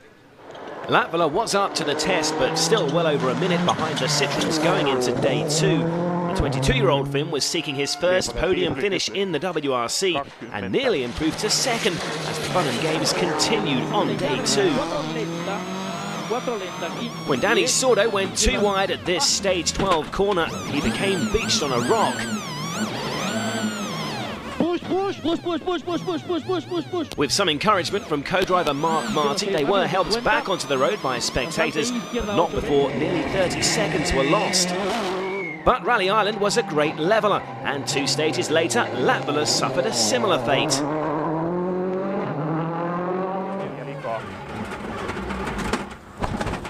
Losing the 30 seconds he had gained earlier.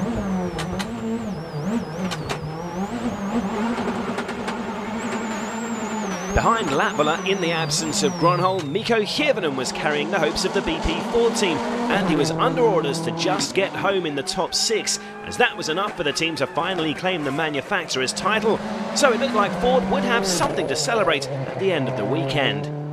But it looked more and more likely that they would be losing the lead in the Drivers' Championship, as Loeb was taking advantage of the problems of those behind him to open up a lead of nearly a minute going into the final day. And by the time he reached the last stage, Mullach Moor, he was in a position where he could probably take in some of the stunning views of the county's Sligo coastline. Et gauche à fond corde, sur droite gauche à fond, sur droite 140 millions, 100 mètres, droite 140 moins. With Sordo wrapping up second, this was a good weekend for Citroën. Latvala got home in third, claiming his career best finish. Hirvonen did his job, finishing fourth, while Peter Solberg claimed a satisfactory fifth place, while Guy Wilkes also recorded his best WRC finish in sixth. But Loeb was the winner, and that saw him turn a 4-point deficit to Grönholm in the Drivers' Championship into a 6-point advantage. But Mikko Hirvonen's fourth place would mean Rally Island would end with a champagne moment for Ford as they claimed their second successive Manufacturers' Championship.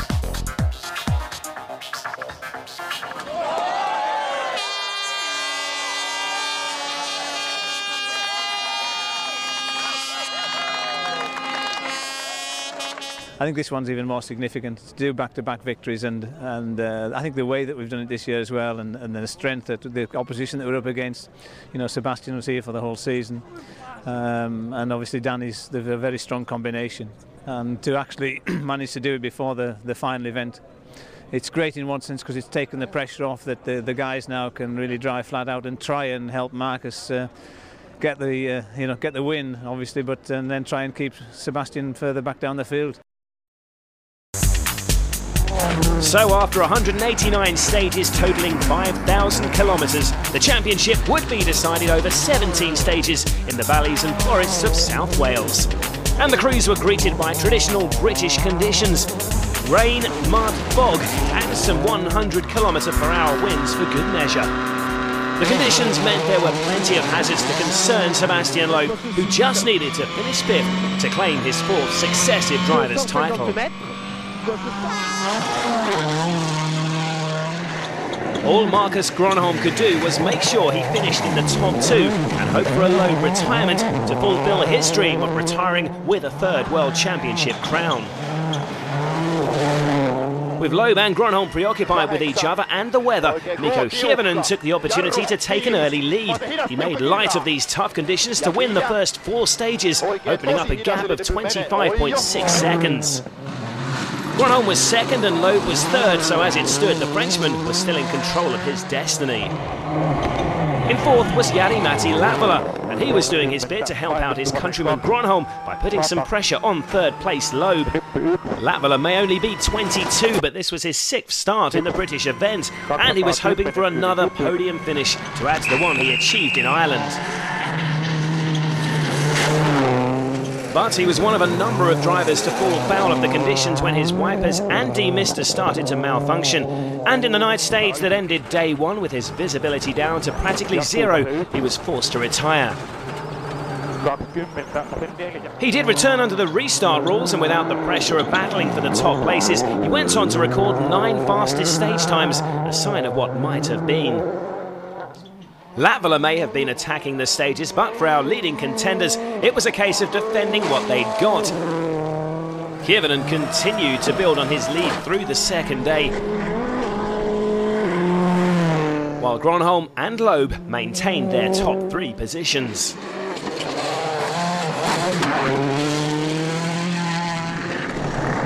Peter Solberg was 4th.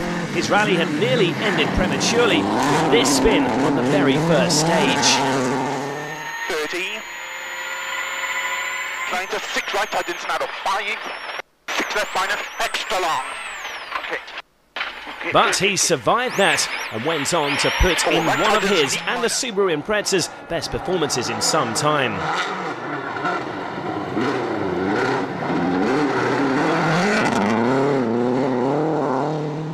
Danny Sordo was 5th. He won't have experienced conditions like this too often, but he was giving a very composed performance to round off a successful season for him and co-driver Mark Marty.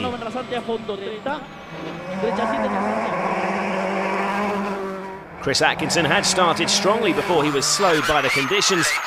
He also had problems with his demister, but fought his way back up to 6th position, getting past Matthew Wilson on the way.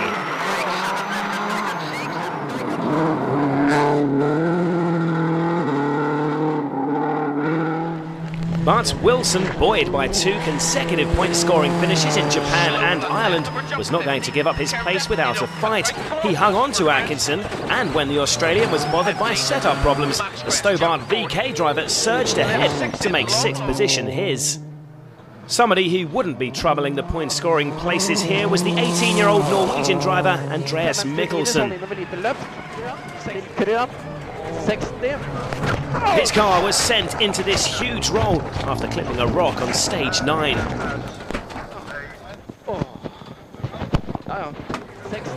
Here it is again from the onboard camera.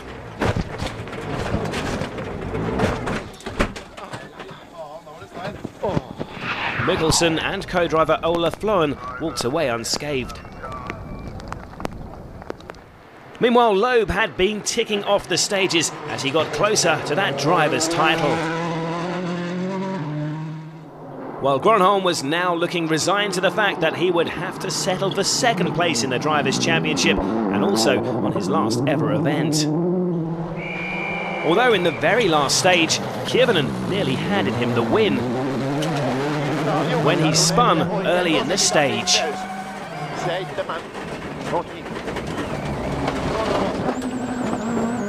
This halved his lead, but he got home safely to record his third win of the season.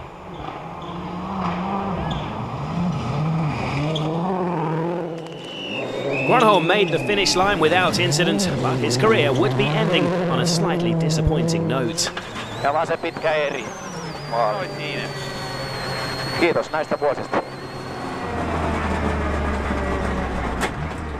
Marcus, the end of your last rally, the end of your last season. Fantastic championship fight, but so near yet so far away. Yeah, okay. I knew when I started this rally that it will be difficult, and it was difficult. Okay, that's how it is. Seb took the championship. I made a mistake in Ireland, which cost me probably the title, but okay. What can I do? Anyway, quite happy with the career. So. Grönholm has had a fantastic season and put Loeb under more pressure than he had been in any of his other championship-winning seasons. But yet again, it was the Frenchman who was the season's #1 driver.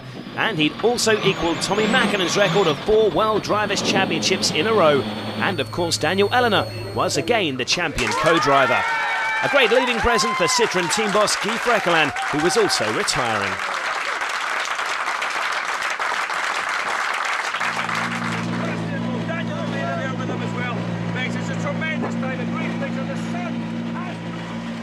Sébastien, 2007 World Rally Champion and now 4 consecutive titles. Yeah, it's incredible, huh? When we think how we started with nothing 10 years ago, and now it's 4-time world champion. For me, it's incredible, and this year will especially stay a very good memory for me because it was a hard battle all the season. A very hard battle with Marcus, and finally we get the championship with only 4 points lead. It's not the same than with 40 like some years ago. So no, it's really good moment. Third position then was good enough for Loeb in Wales, but he had notched up 8 wins altogether this season. His eventual points total was 116, 4 more than Grönholm. Mikko Hirvonen ended the season in 3rd, Danny Sordo 4th and Petter Solberg 5th. Ford had of course already wrapped up the manufacturer's title. Their final points tally 212. Citroën 2nd here, but it was them who would end the season celebrating, courtesy of Monsieur Loeb. World champions, and the big smile and the team picture. And what a picture it is for Sébastien Loeb. A WRC rally may begin on Friday, but Thursday is just as busy for the drivers. We met up with Ford's Mikko Hirvonen on the Thursday at Rally Mexico to find out what he got up to. Basically, I just woke up, so of course now Thursday morning we have a shakedown just to go through and test the car, that everything is okay, and have a test run and get a feeling. Mainly it's just to check that everything is working and just have fun, train the car and have a joke with mechanics. So, this is my rally car, the fastest car on the planet. Co-driver Jarmo, kind of almost like my husband, spending more time with him than with my fiancée back home, which is terrible, but you know, mechanics, they saved me so many times. Oh, like, yeah. Ashley, say hi. Hi, how you doing? He's the head mechanic of the car and tries to tell the boys what they have to do and just tries. But he's doing a good job.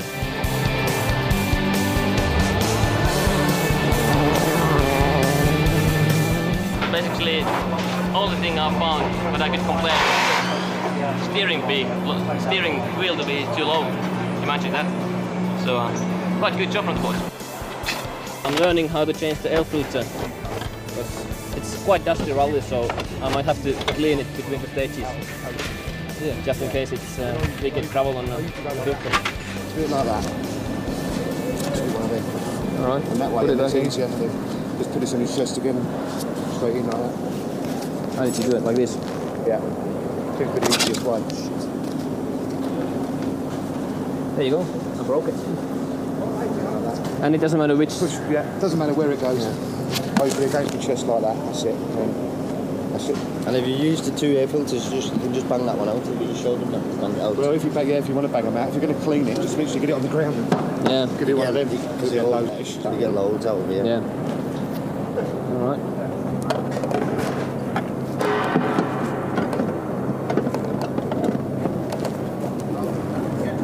It sort of sits where it wants. Once it's on the drum with it before.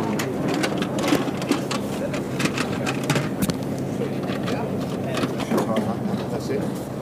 Do you want me to mark a T on here or something, or an arrow like that? An arrow here? So just in case you No, get confused. just wear the line here so that...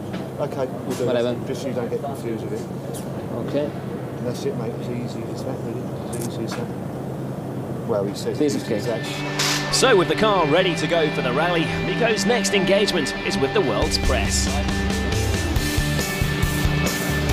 My name is Mikko Hirvonen. We're going to have a rally now in Leon, and I'm expecting to have a big fight against everybody. So in the end, you find a corner when it's not flat, and then you start to have moments. So, you know, doing bloody PR all the time, which is fantastic. Okay, sometimes it's a bit too much. Of course, I'm not alone in the car, so I need to introduce my co-driver. Tada! Jarmo Lehtinen. And we need a microphone. We should do a proper kind of interview. So, what do you think about Rally Leon? Rally Leon? Never been there. We are in Leon, aren't we? In Mexico, anyway. Go ahead. Good rally. Nice rally. Really looking forward. How do you think you're gonna do in this rally? Win it. Oh, you're gonna win it?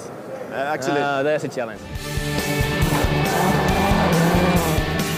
So, freshening up from the shower after the shakedown, so now is the next thing. Need to go to the FIA press and talk about the rally and what I think about it. It shouldn't take that long time. Only thing is that, like in Norway, I just find a good speed and kind of find a little bit more courage. He wants to be a rally driver and a good rally driver, so when we're off duty, he's funny, making jokes all the time. You need to be very, very aware of what he's doing, otherwise you'll be busted. Can you hear me? He's got that very cheeky way with it as well, which is, you know, it's quite refreshing because, and he likes to wind up a lot of the boys in the team, so it's good fun to have around. Well in Mexico last year, can you get better here this year? Yes. Autograph signing. Yeah, fantastic. Why didn't you have a What's wrong with you, Mikko? I don't know, I didn't do anything.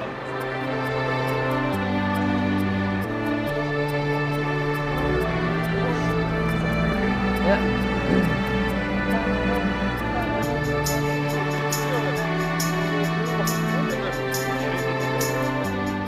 This is kind of a tradition in Mexico every year. The start has been in Guanajuato. Organizers, they have arranged kind of a bus ride for everybody, and all the drivers, we just get in. And it's a really nice place to start a rally. In a way, these feel a lot longer than actually rally day. You're just smiling and waving and autographing all the time, but part of the job, so I'm not going to complain. Porque vamos a recibir con una ovación, no solamente con una... So, here we are, starting the rally, so you've seen my day. Now it's one thing to do again. Go back in the bed and get ready for the action. See you tomorrow.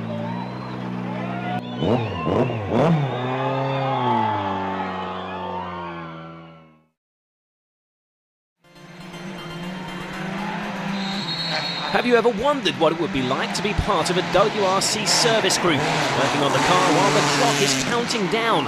Here's a little taster. Hi, my name's Mark, and with the aid of this little camera we'll show you what we do on our service. My main responsibilities on this event are to look after the left rear corner on Petter's car, making any adjustments, any changes that the engineers tell us. The service is exciting, it gets your blood pumping, it's the best bit of the rally. Every time the cars come in, it's a lot more exciting, every service. We're just about to change the diff, take the differential out, the diff guard's out the way, the protection for the diff guard. We're just going to undo the trailing links and the drive shaft, get them out the way. So just about to get the drop link off. Ready to get the trailing link out the way, get the drive shaft out the way, then tie them up so we can make the diff so the diff comes out easier. That's Carl under there, just undoing the main bolts. There's a few hands in there, many hands make light work. We've got 30 minutes to do this, but usually we get it done in about 13. The nut gun's off, Sam's in there with the nut gun getting the first nut off. Wire's tied up out the way. That's it, ready for the diff to come down. Off the prop shaft, out the way. In comes the new one. So line it up on the splines on the prop shaft. The diff gives the traction to the rear wheels from the gearbox into the differential, through the drive shafts and out to the rear wheels. In go the 3 through bolts, and they'll go, and then torqued up. Andy trying to say hello to his mum, so I hope he gets a mention. That's it, on go the nuts, nut gun up, and we'll torque them up with torque wrenches after. There we go, drive shaft going back in now. The drive shaft's going back in with their 3 bolts. Then we can put the lateral links back on, and the drop links. Andy again, still trying to get a mention to his mum. We're actually changing the damper here. That's it, the damper's about to come out, that's it. Out comes the damper. We can spring change now. The springs are different, you have harder and softer springs, which obviously give better feel on the car, enabling for the rougher and the smoother. Top plate's coming off the top of the damper now. 2 bolts hold that plate on. Off comes the top plate, helper spring, and off comes the mainspring. Fit the new mainspring. There you go, it just slips on and sits on a collar, then the spacer plate, and then the helper spring, which is a lot softer, back on with the top plate, which keeps it all in position. 2 small bolts. Sometimes you change lots, sometimes you only change it once or twice. All depends on the conditions. That's the canister, that's the expansion canister with the adjusters in there, that's it. If it goes, and the 2 nuts on the inside will hold that in.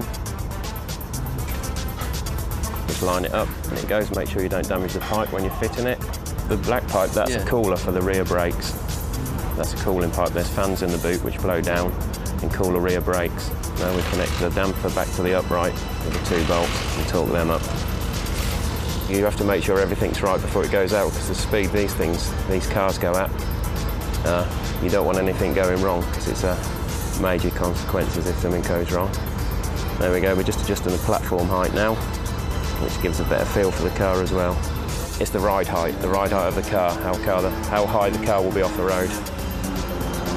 We're only adjusting it by a few millimetres, but they make all the difference. The drivers have their own different setups because they have different feels for the car. So that's the lock-in rings. There's 2 lock-in rings on a thread, and they just adjust the platform. Then you adjust them up and down, up or down.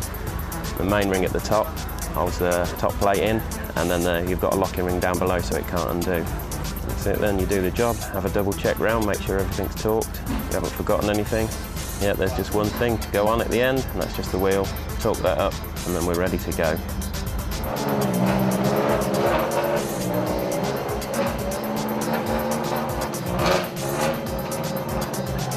Right, that's Petter done, and off to the next stage, and that's me done till the next service. A new event for 2007, the Rally Norway came a week after Sweden's traditional snow spectacular, and the new winter event didn't disappoint.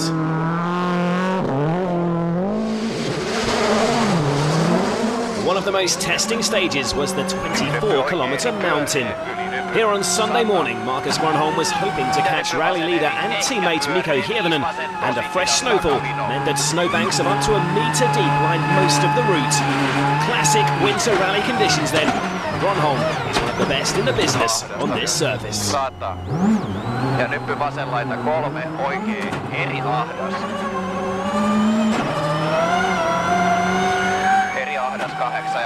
nopea. Nope. 4 oikein helppo yli nypyn. 7 vasen eri ahdas yli nypyn. Ja oikein jouhe yli nypyn sido. Se 8 oikein jouhe yli nypyn. 7 oikein eri yli nypyn jatkuu oikein. Nopea suppu vasen nopea. Ja oikein täys yli nypyn. 8 nyppy 5 vasen eri miinus. Suppu oikein eri miinus ahdas. 7 ja nyppy oikein eri. 8 ja nyppy vasen eri helppo. Ja nyppy 8 vasen nopee.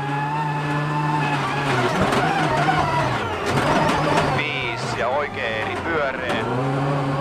5 oikein eri ehkä pyöreä ja oikein eri helppo yli nypyn. 7 huomio nyppy vasen pitkä hidas. 8 ja oikein täys yli nypyn. 9 huomio nyppy 1 ja oikein hidas. 2 ja vasen nopee. 9 ja oikein hidas ahdas silta. Hidas ahdas silta. Ja vasemmalle oikein hidas. 7 vasen pitkä eri ehkä pyöreä. 140. Oikein täys yli nöpön sisältä. 200. Oikealle oikein pitkä eri pyöreä. 8. Vasen eri pyöreä pidä sisällä. 150. Oikein täys yli nöpön. 120. Nyt oikea laita vasen täys. 200. Hae oikein eri.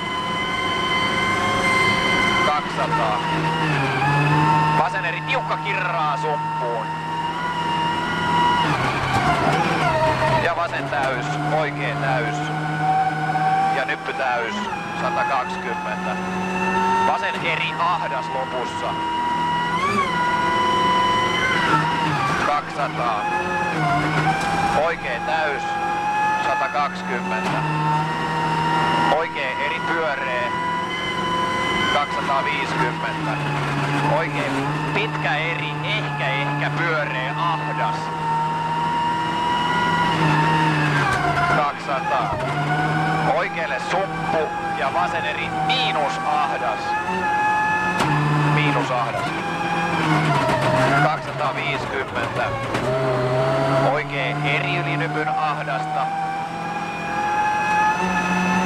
Eri ahdas. Ja oikein eri helppo yli nypyn.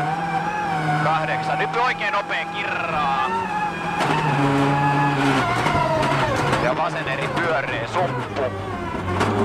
Huomio, oikein eri 2 vasen tosi hidas pitkä.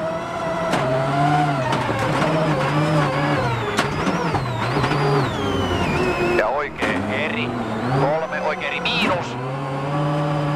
5 vasen eri. 4 vasen eri miinus suppu.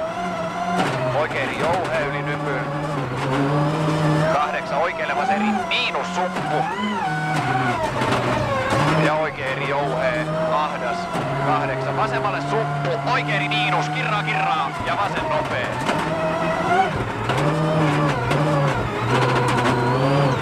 7 oikein eri miinus kirraa silta. 5 ja oikein nopee kirraa. Vasen eri lyhyt. 7 vasen nopee. Oikein pitkä eri tiukka kirraa. Vasen eri, jatkuu vasen eri, miinus. Miinus, 100. Ja nyppy oikein täys, 140. Hae oikein eri, 5. Ja vasen eri sisältä, 120. Oikein eri, 5. Vasen eri, miinus kirraa. 8 ja oikein täys, 250. Vasen eri pyöreä, 4 ja vasen eri tiukka kirraa. 7 ja oikein eri miinus kirraa ahdas. 100 ja vasen täys. 7 nyt oikein eri pyöreä.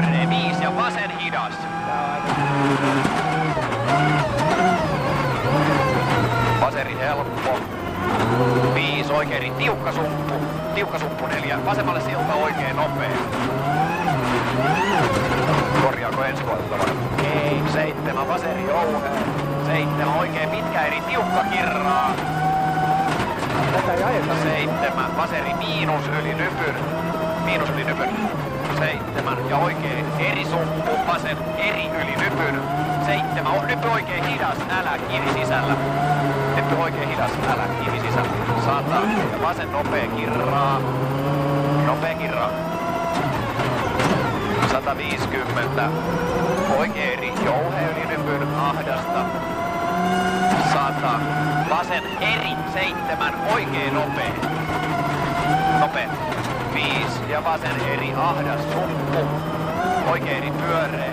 7 nyppy vasen eri miinus sumppu. 3 vasen nopea yli nypyn sumppuun. Oikein eri 4 vasen hidas silta. 5 ja oikein nopea ahdas kirraa. 8 oikein täys yli nypyn. 120. Oikein täys 150. Oikein eri tiukka. Jatkuu oikein eri pyöreä 5 ja vasen nopea. 8 ja nyppy 2 vasen nopea ahdas. Toistaan vasen nopea ahdas. Vasen eri pyöreä. 7 oikein eri jouheen.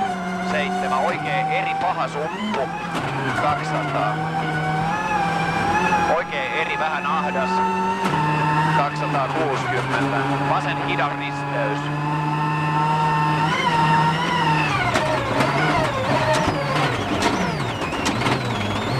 Ja vasen täys. Ja oikein eri jouhea sumppu. Meillä ei tule väliaikoja. Ja vasen eri helppo. 8. Vasen eri pyöreä, tosi ahdas. Ja vasen eri jouhea yli nypyn. 5 vasen eri. 100. Nyppy vasen eri jouhea ahdas. 100. Oikein nopea. Ja nyppy täys. 100. Oikein eri ahdas yli nypyn. Eri ahdas yli nypyn. 150. Ja vasen nopea kirraa. Ja nyppy oikein täys. 100. Nyppy oikein eri tiukka.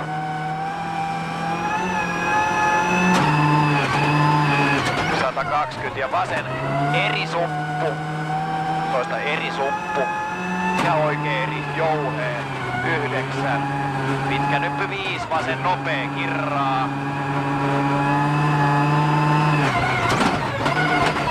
8. Ja nyppy oikein täys. Ja nyppy oikealle 5 oikein pitkä eri tiukka kirraa. Ja nyppy vasen eri miinus kirraa. 100. Ja vasemmalle vasen eri miinus kirraa. Oikein nopea. Miinus kirraa ja oikein nopea. Ja oikein pitkä eri helppo. Ja nyppy vasen pitkä eri kirraa. Nyppy vasen pitkä eri kirraa ja oikein pirun pitkä nopea risteys kirraa.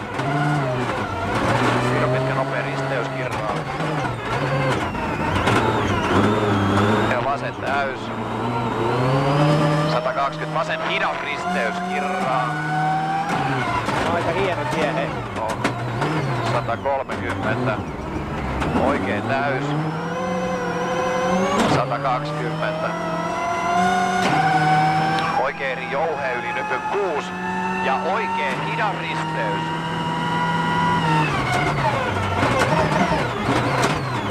Jatkuu oikein eri. 7. Ja pitkä nyppy vasen eri jouheen, pidä sisällä. 120. Oikein pitkä eri jouheen, kirraa eriks. 150. Ja hämäävä nyppy vasen eri sumppu. Oikein eri ahdas ja vasen pitkä nopea. Ja vasen täys. 150. Hae oikein eri yli nypyn. 5 ja vasen pitkä eri. 8. Oikein eri miinus, tosi ahdas kirraa. Ja vasen eri helppo. 5. Oikein eri tiukka suppu, vasen eri miinus suppu ja oikein nopea kirraa. Vasen eri helppo. 130. Vasen eri ahdas. 150. Vasen eri tiukka suppu. Oikein eri pidä sisällä. Vasen eri helppo. 8. Vasen pitkä eri tiukka kirraa yli nypyn. Ja oikealle oikein nopea silta älä. Toistan heti tulee oikealle oikein nopea silta älä. 8. Ja vasen kidasristeys. Kidasristeys. 9. Oikein eri helppo suppuun. 100. Nyppy oikea laita vasen täys. 120. Nyppy oikea laita 3 ja vasen eri tiukka silta. 200. Ja nyppy vasemmalle ja nyppy oikein eri pidä sisällä suppu. Vasen eri. 8. Ja vasen eri helppo. 8. Oikein pirun pitkä eri kirraa. 150. Ja nyppy oikein täys. 8. Nyppy täys. 250. Vasen täys. 150. Vasen eri suppu. Oikein eri ahdas kirraa. Toista vasen eri suppu. Ja oikein eri ahdas kirraa. 150. Ja nyppy vasen laita täys. 8. Oikein eri tiukka yli nypyn ahdasta. 8. Ja vasen täys. 8. Haivas eri ehkä pyöreä yli nypyn. Ehkä pyöreä yli nypyn 100. Ja vasen eri. Oikein täys yli nypyn pidä sisällä. 120. Ja oikein eri jouhe yli nypyn ahdas. Vasen eri jouhe. 7. Oikein täys. 8. Vasen täys ja oikein täys. 120. Ja nyppy vasen täys maaliin asti. Jep. Korran.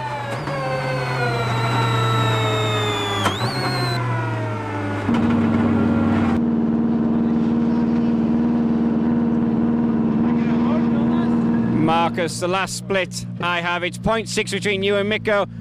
Are you driving to those splits or are you trying to just push him? I have no splits.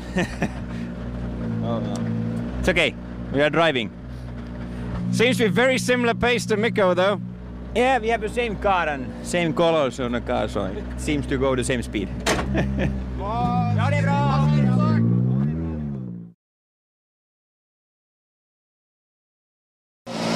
Rallye de Portugal has returned to the WRC after a 6-year absence.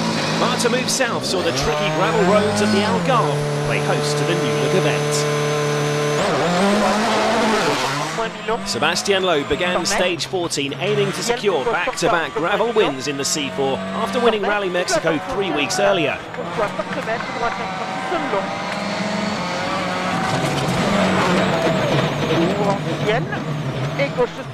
This is the 18 kilometres of Lule Almodovar, a challenging mix of fast and medium-paced corners in the undulating countryside to the north of host city Faro.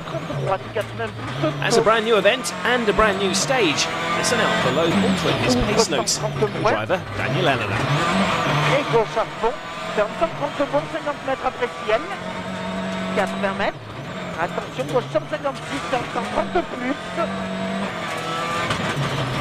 Et gauchis, et longue droite en 140 pour mi-tour, ouvre et ferme 130 plus Milon sur frein, gauche 120.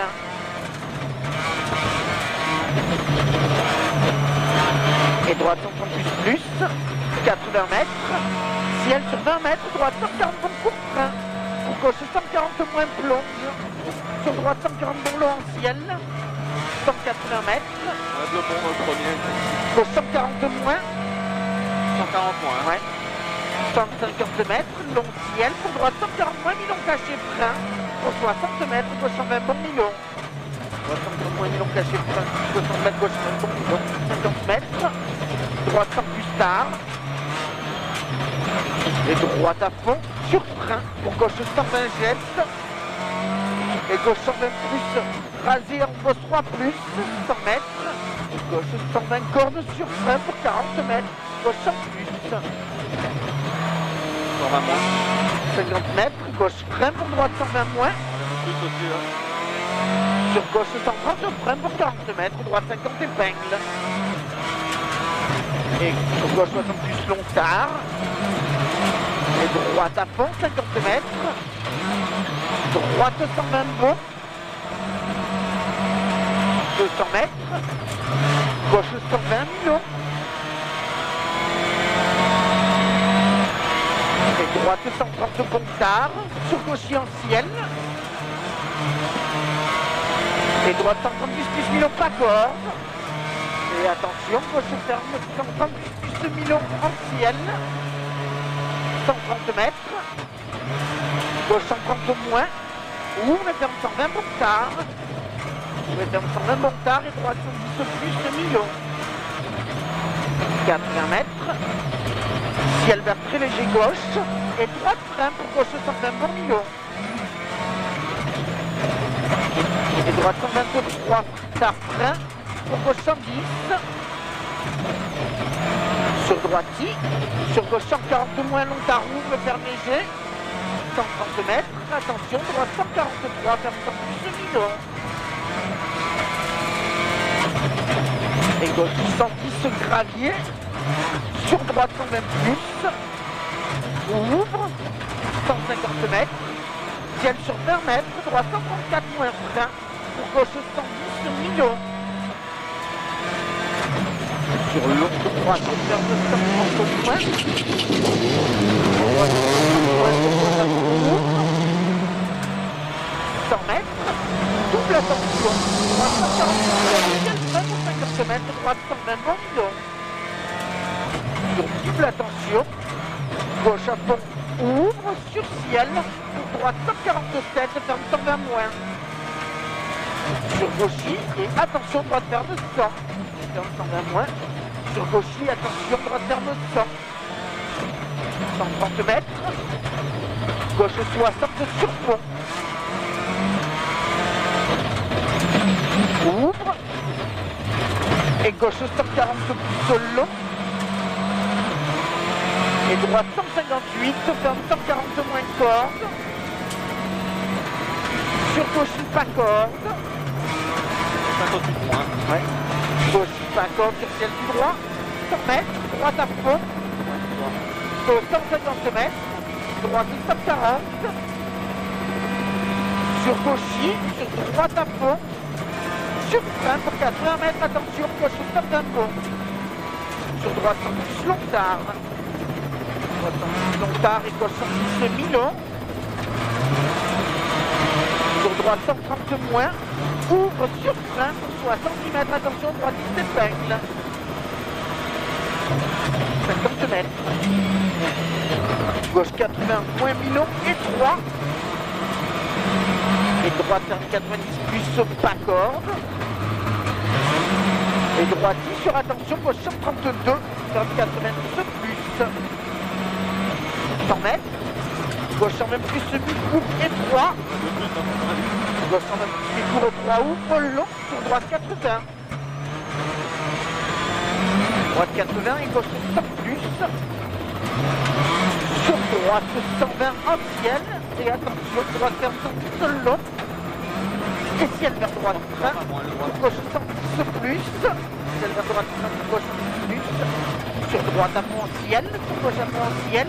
Et ciel tout droit, sur gauche frein pour droite, on se jette. Gauche frein pour droite, on se jette. Et poste 4 tout droit, et attention, ciel frein pour 60 mètres, gauche 133 millions.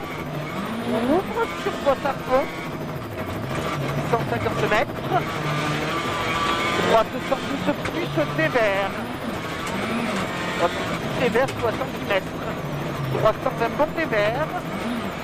Et gauche 110 plus pas corde. 80 mètres. Droite 90 saut. 100 mètres. Droite 130 plus Milon en ciel sur attention 40 mètres, gauche 100 plus. Sur le droite ferme 130 dévers en ciel sur frein pour 50 mètres, gauche 100 plus. 80 mètres. Droite 120 plus dévers ouvre et ferme 120 plus de Milon et 3 pas corde. 60 mètres. Gauche 110 Milon. Et droite 80 moins Pierre. 100 mètres. Ciel droit.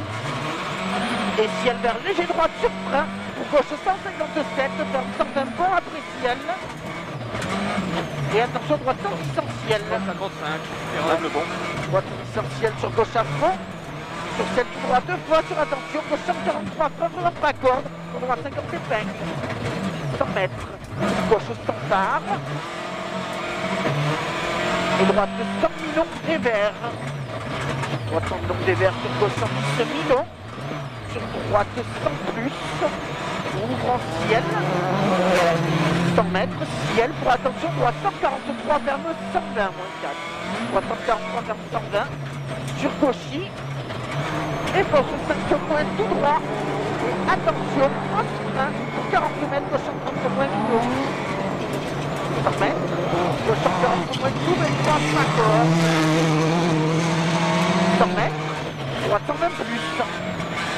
Et attention, gauche ferme 110 en ciel, sur droiti, sur gauche 140 moins, sur gauche à fond, et gauche 140 moins, sur droite ferme 140 bon en ciel, et attention, gauche ferme 50 mètres derrière A, gauche 120 plus, gauche ferme 50 mètres derrière A, gauche 120 plus, et droite 120 moins Milon, 180 mètres, attention, devant A, gauche 140 bon des vergettes, et double attention, gauche frein en ciel pour 50 mètres, droite 110 long, 70 mètres, gauche 130 pour vert, 80 mètres, droite ferme 130 corde, sur attention, gauche 130 pour frein pour 40 mètres, gauche 100 plus,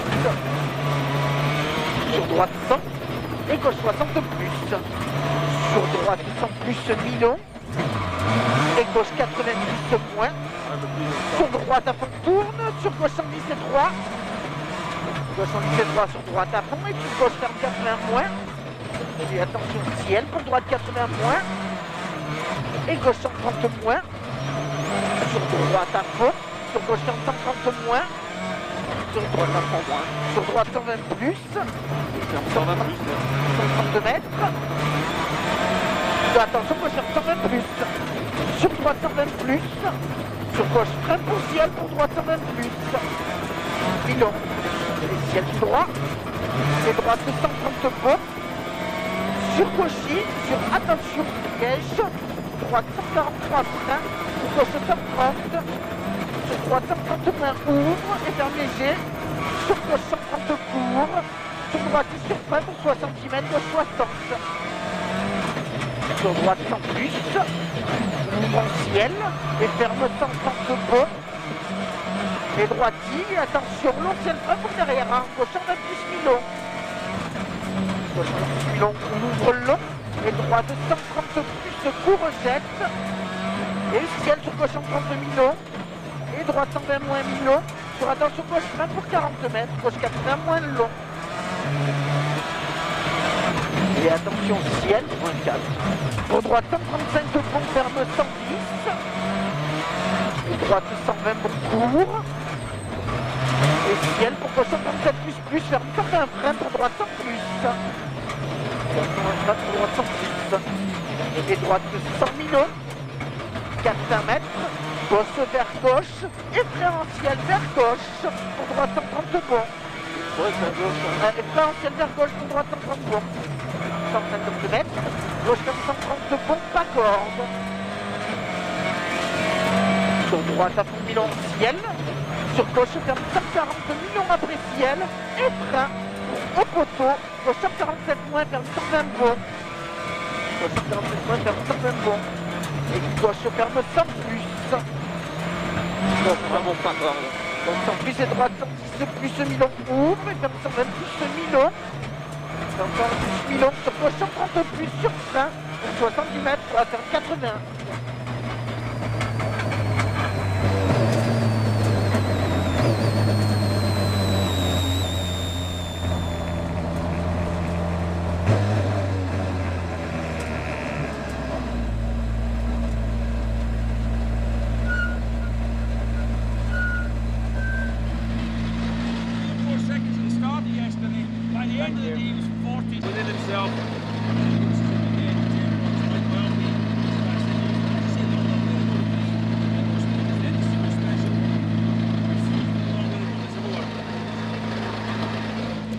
Sébastien ended the first stage on the final day. That's another 4 seconds quicker than Marcus, so just watching his splits and just keeping ahead of him.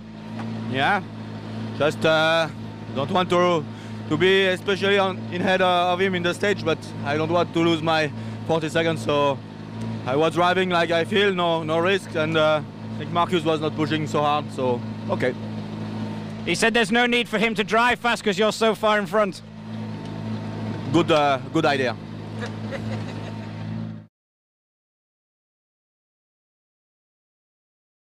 We join Mikko Hirvonen here at the start line of one of rallying's classic stages, Rally Finland's Onimpoja.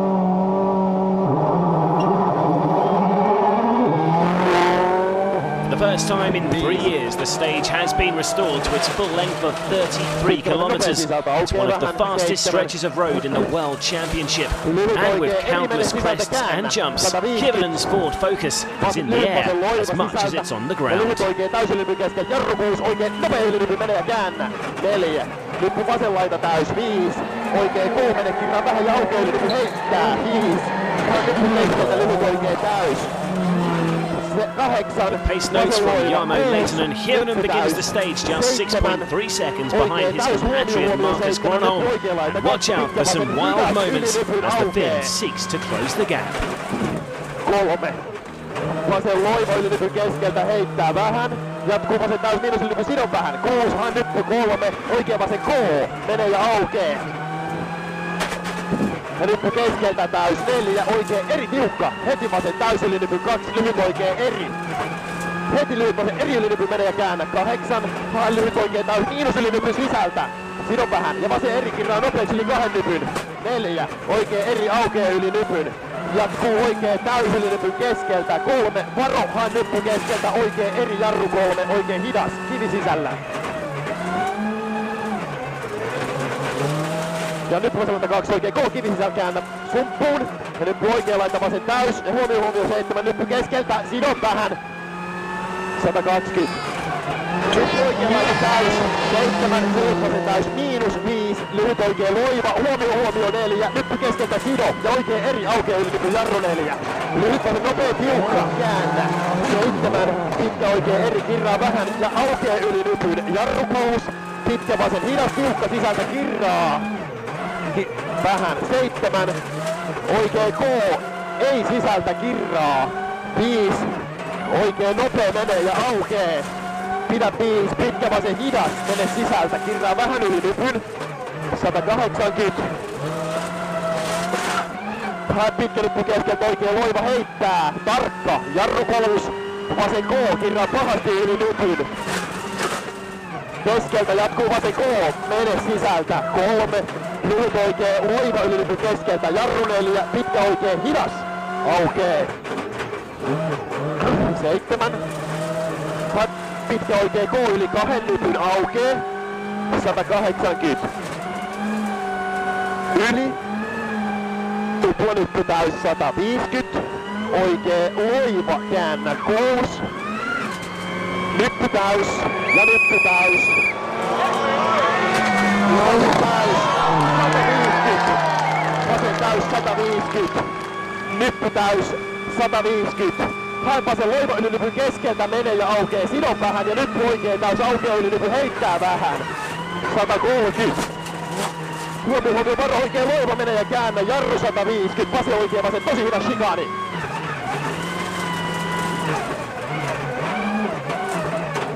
Ja nyppy täys. 150. Vasen täys ylilypy, 120. lyhyt vasen luiva tiukka sisältä. 7, nyppy vasen laita täys 6, oikein K yli nypyn mene, oikein K yli nypyn kivi sisällä käännä.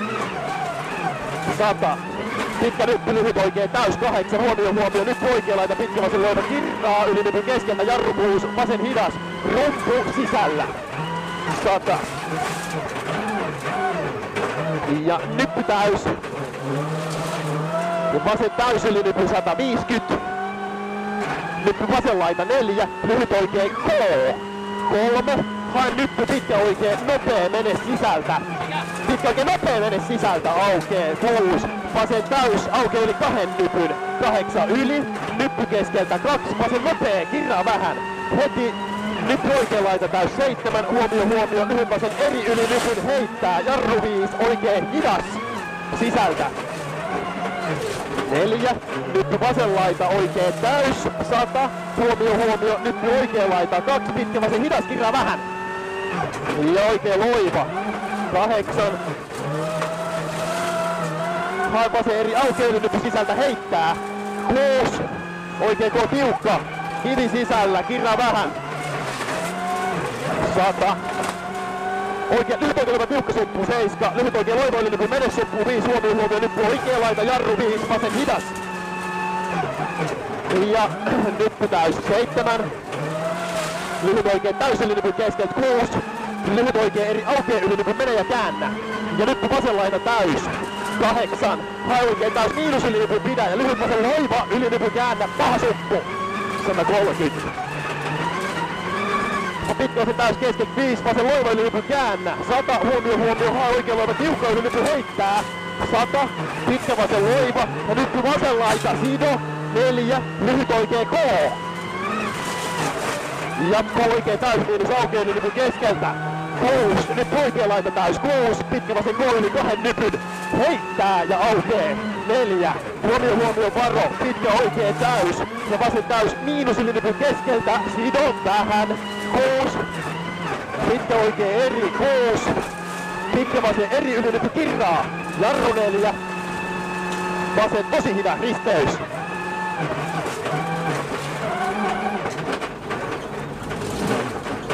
Ja oikein täys yli nypyn 100,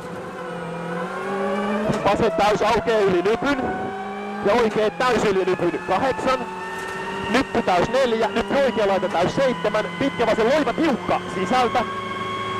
Jatkuu nyppy vasen laita täys 5, oikein K. Yli nypy mene sisältä käännä. Siis K yli nypy mene sisältä käännä. 100. Vasen eri käännä 7. Oikein eri mene ja aukee yli nypyn. Ja tuplanyppy täys 200. Oikein eri 100. Ja vasen täys 200. Oikein täys keskeltä 100, hae oikein täys miinus yli nypy keventää 8, huomio, vasen täys aukee yli 2 nypy keskeltä, jarru 7, pitkä vasen K yli nypy menee ja käännä. 7, hae pitkä oikein loiva yli nypy 100, nyppy vasen laita täys 4, nyppy täys 100, hae vasen täys miinus yli nypy sido vähän.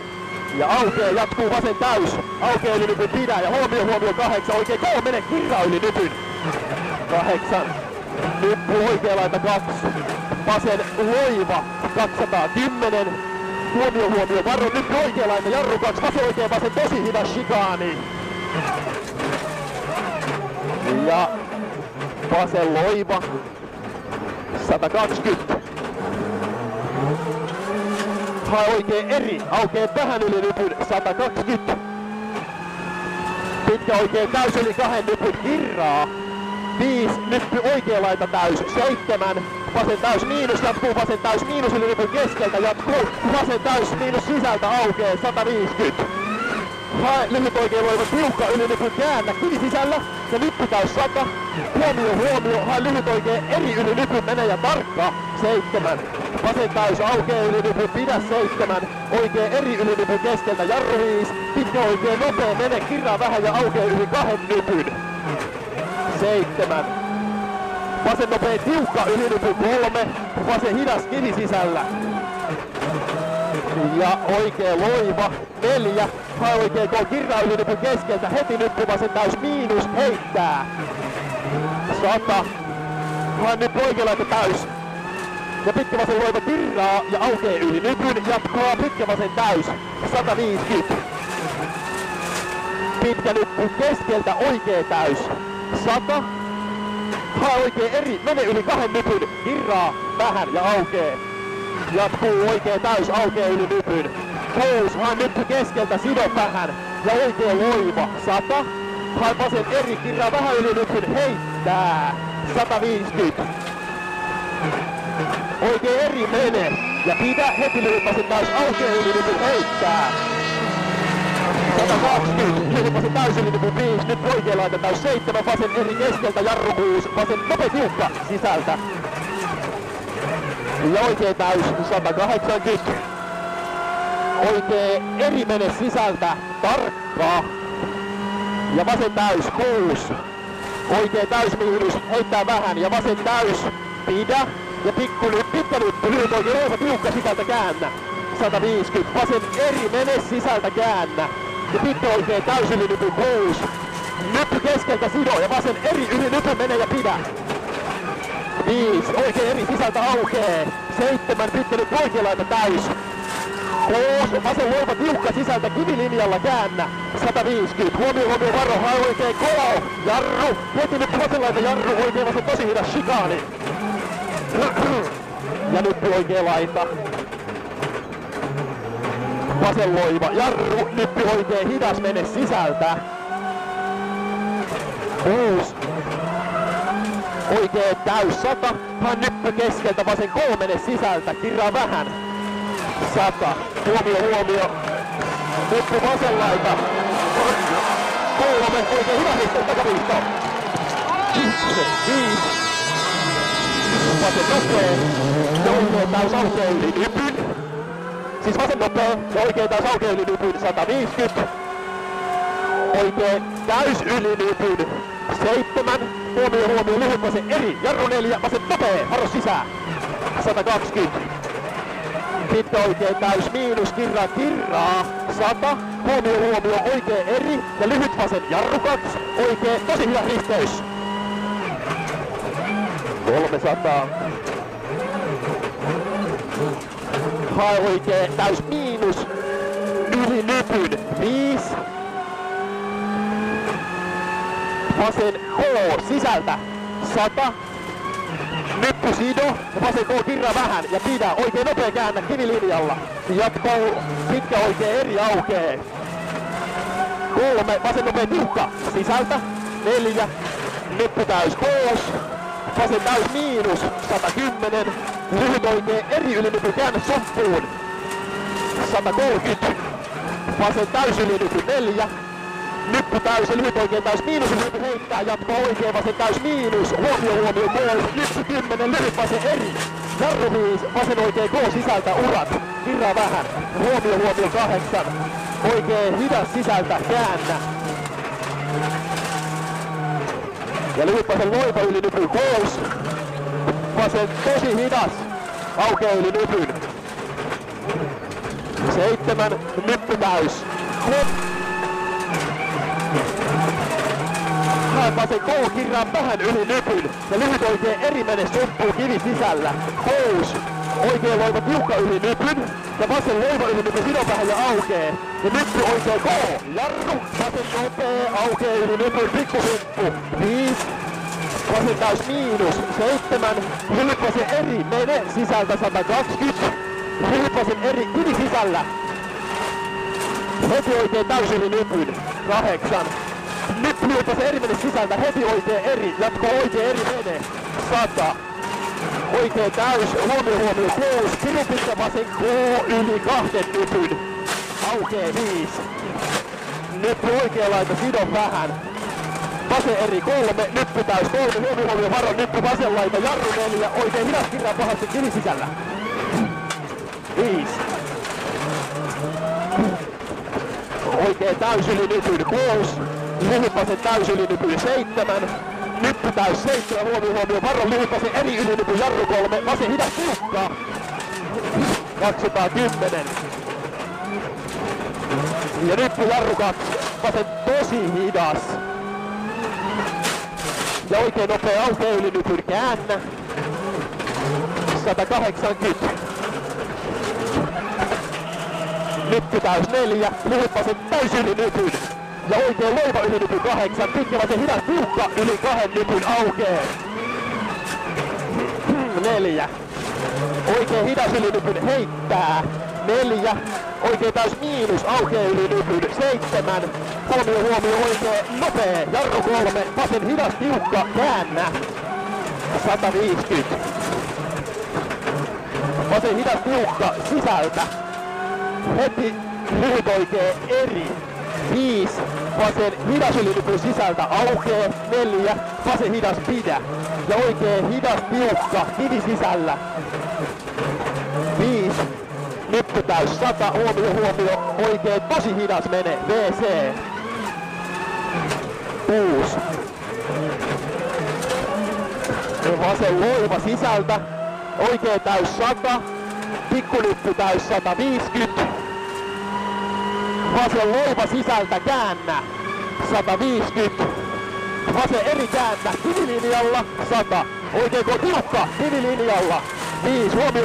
Oikein eri menee. Jarru 5. Pitkä vasen tosi hidas. 5. Lyhyt vasen. Ja oikein tosi hidas risteys menee. 150. Huomio. Vasen tiukka yli nypyn, kirraa vähän. Jatkuu. Vasen täys. Ja oikein loiva kirraa lyhyen eri yli nypyn. Ja pitkä vasen täys miinus pidä. Ja nyppy. Oikein täys keskeltä 8. Oikein täys miinus ja vasen täys. Pitkä oikein täys yli nypyn, kirraa. Ja maali.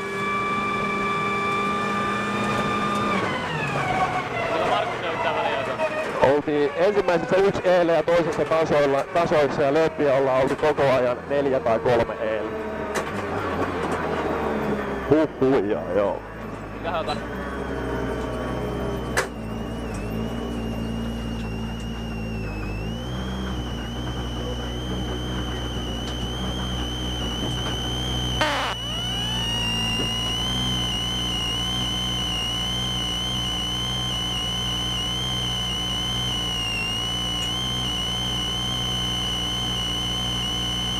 Mikko, 0.7 seconds quickest on that stage, but a big moment we hear. No, there was many big moments. I was pushing a little bit too hard and it wasn't the perfect stage, but quite scary, bloody hell. You love Onionpojo. Do you love it as much when you're taking so many risks? No, it's not the most enjoyable stage. You have to take so big risks all the time. It's amazing. The production WRC is represented by drivers from 20 different countries. This League of Nations use near identical production cars modified only to improve their safety.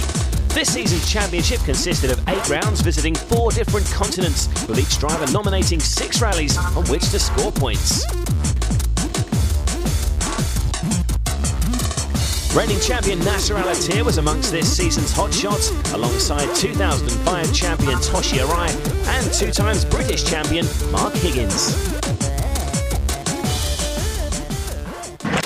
Sweden provided the first round of the 2007 championship and saw Christian Solberg take the early lead with ease, but on leg 2 he'd be caught out by the Swedish forests and have to settle for 3rd place.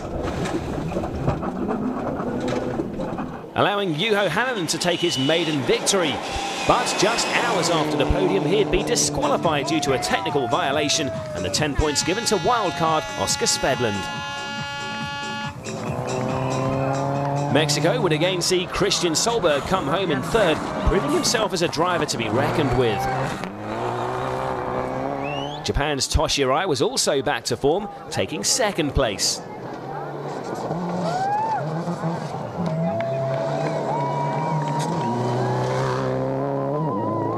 But it was Mark Higgins who had dominated the field, leading from start to finish. He crossed the finish line to collect his first win of the season.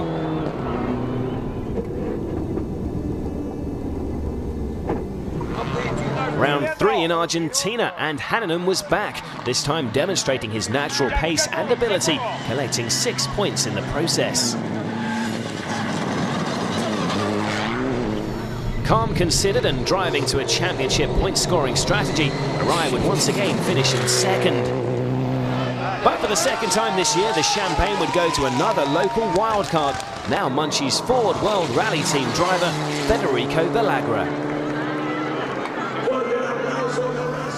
Despite taking an early lead on the Acropolis Rally, Andreas Eigner would suffer through a puncture on leg 1, but would come from behind to take second.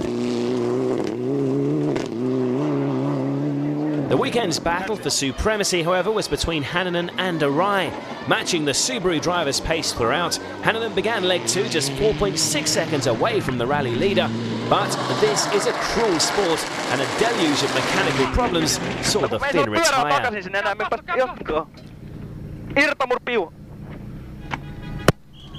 Allowing Rallye to collect his first win of the season and consolidate an already commanding lead at the top of the championship table.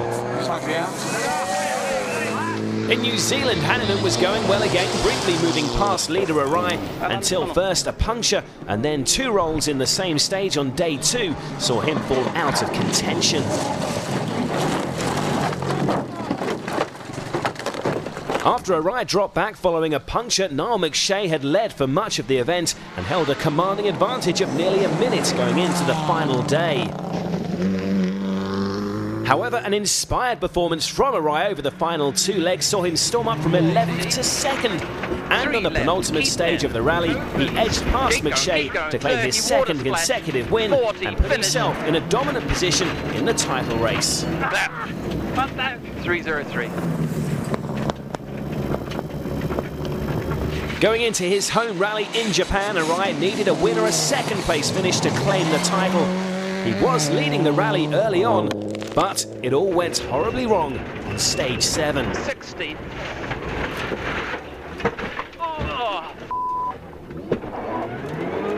With Rallye out of the point-scoring places, it provided his 2 remaining championship rivals a lifeline. His closest challenger, Mark Higgins, though, was driving with a recently fractured collarbone and needed to finish in 5th. Repeat right 5 minus, left 5 minus, care, tightens 3 plus. While Gabriel Pozzo, who had been steadily adding to his points tally since his first event in Argentina, needed a win.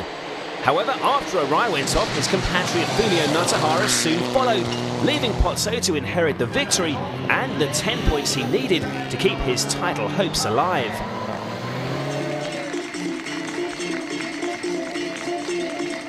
It looks as though Mark Higgins, meanwhile, would fall just short. He finished the rally in 6th, but a post-event exclusion for Armindo Arrojo saw the Brit promoted to the 5th spot he needed, and suddenly with Rallye missing the final 2 rounds, the championship was game on. Arriving at the inaugural Rally Ireland, Pozzo needed a win and a 2nd from the final 2 rounds, and Higgins needed 2 wins on events in which he had a lot of local knowledge. The British driver wasted little time getting himself into the lead on the treacherous Irish tarmac, pulling out an advantage of a minute. But all his hard work would go to waste on the final stage of leg 2. Armindo Arrojo was fighting for top spot with Niall McShay, when a dramatic roll on day 3 ended the Portuguese driver's best run of the season.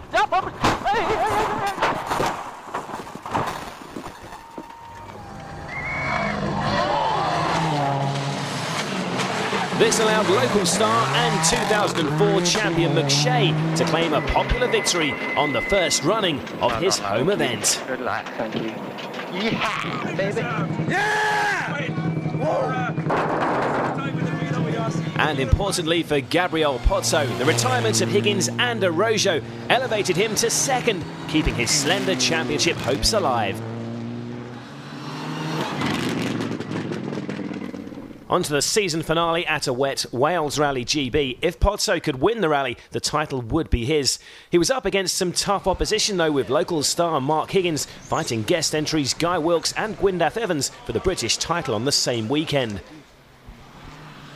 Pozzo gave it a go, he was up to 6th by the second afternoon. His rally and his title hopes, though, would end on stage 5 when he slid off the road. Guy Wilkes would claim victory on his PWRC debut and with it securing the national championship. But back in Japan, Toshi Arai, who was following the progress of the rally, knew that a second PWRC title was his. After 8 gruelling rounds then, Toshi Arai claimed the title by 9 points from Pozzo after his retirement in Wales. Higgins finished 3rd with McShay 4th, despite only competing on 3 events.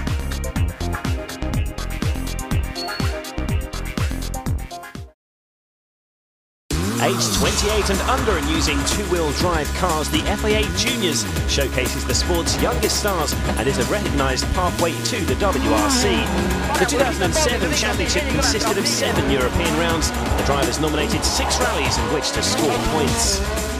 Amongst the 19 competitors taking part this season, reigning champion Patrick Sandell, 2006 runner-up Ermo Arva, and 2004 champion Per Gunnar Andersen were amongst this year's drivers to watch. The inaugural Rally Norway opened the 2007 season and saw Arva begin well. He was on the pace, but a tree stump would dent any ideas of a victory.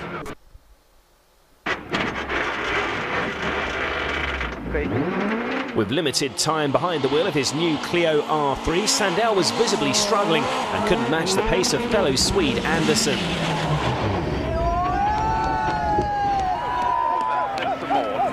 The Suzuki driver was positively putting the rest of the field to shame, winning the rally by a staggering 7.5 minutes and taking the first 10 points of the season. Round 2 in Portugal saw Citroën driver Martin Prokop show an impressive early pace until this horrific accident prematurely ended his rally. Sandell would also fall by the wayside on leg 1.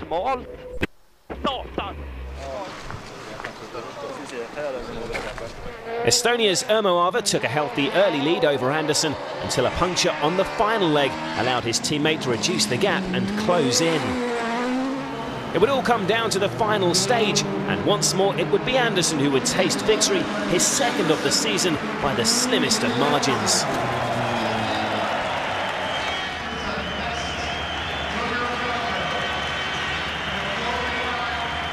Arva and Andersen may be teammates, but it didn't stop them from fighting tooth and nail on round 3's Rally Sardinia.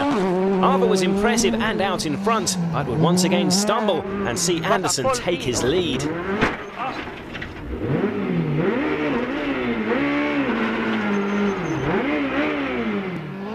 But this time, the Swede would also lose time with a puncture.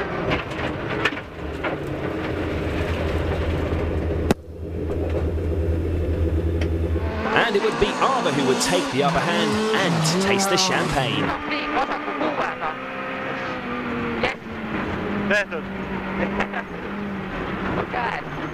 It was on to the most spectacular rally of the season next in Finland, and both Arva and Andersen had selected the event to miss. Martin Prokop would take the early initiative, pulling out a lead of nearly a minute over the opening 2 days. But on the first run through the daunting Onimpoja stage, he went off, and the impact caused irreparable damage to his radiator. The early leader wasn't the only one caught out by Finland's infamous roads. Eiger Pars would only get a few kilometres into the opening stage.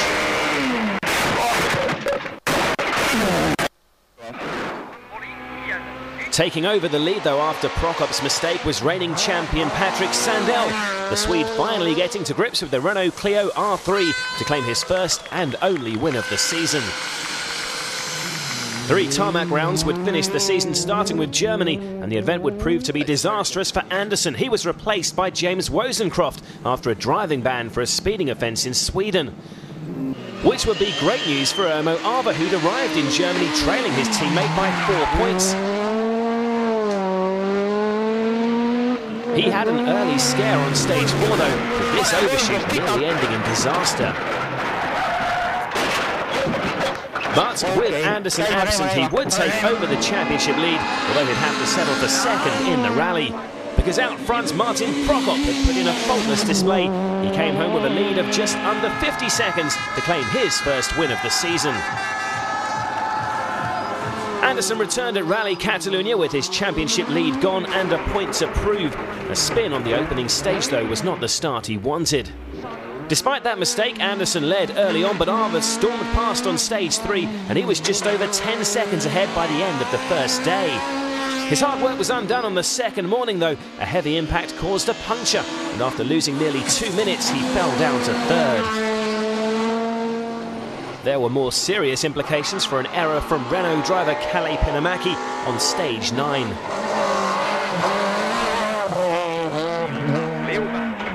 A terrifying drop down a gully after going through a barrier. And the end of the rally for the Finn. Back out front, though, Anderson was in a comfortable position in the lead, and despite the odd scare, he came through unscathed for his third win of the season and a crucial 10 championship points. Arva would have to settle for third behind Martin Prokop.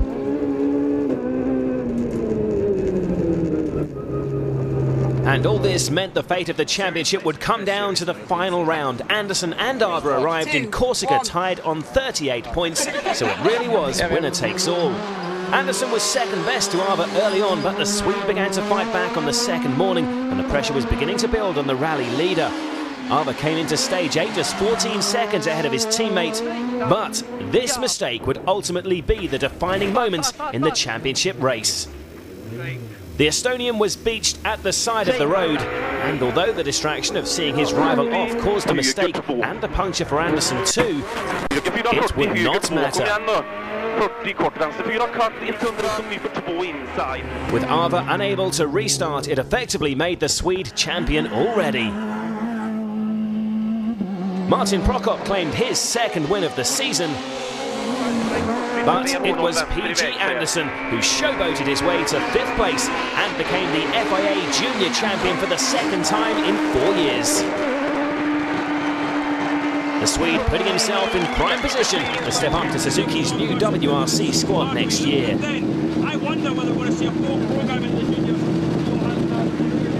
That's now 2 junior titles. Suzuki debuted their World Rally Car this weekend. There'll be a knock on the Monster's door to try and get a drive in it. I already prepared the contract. It's just for him to sign on. So with Arva scoring no points on the final round, Anderson claimed the title by 5 points, with Prokop winning a WRC test with Citroën as a reward for his third place finish.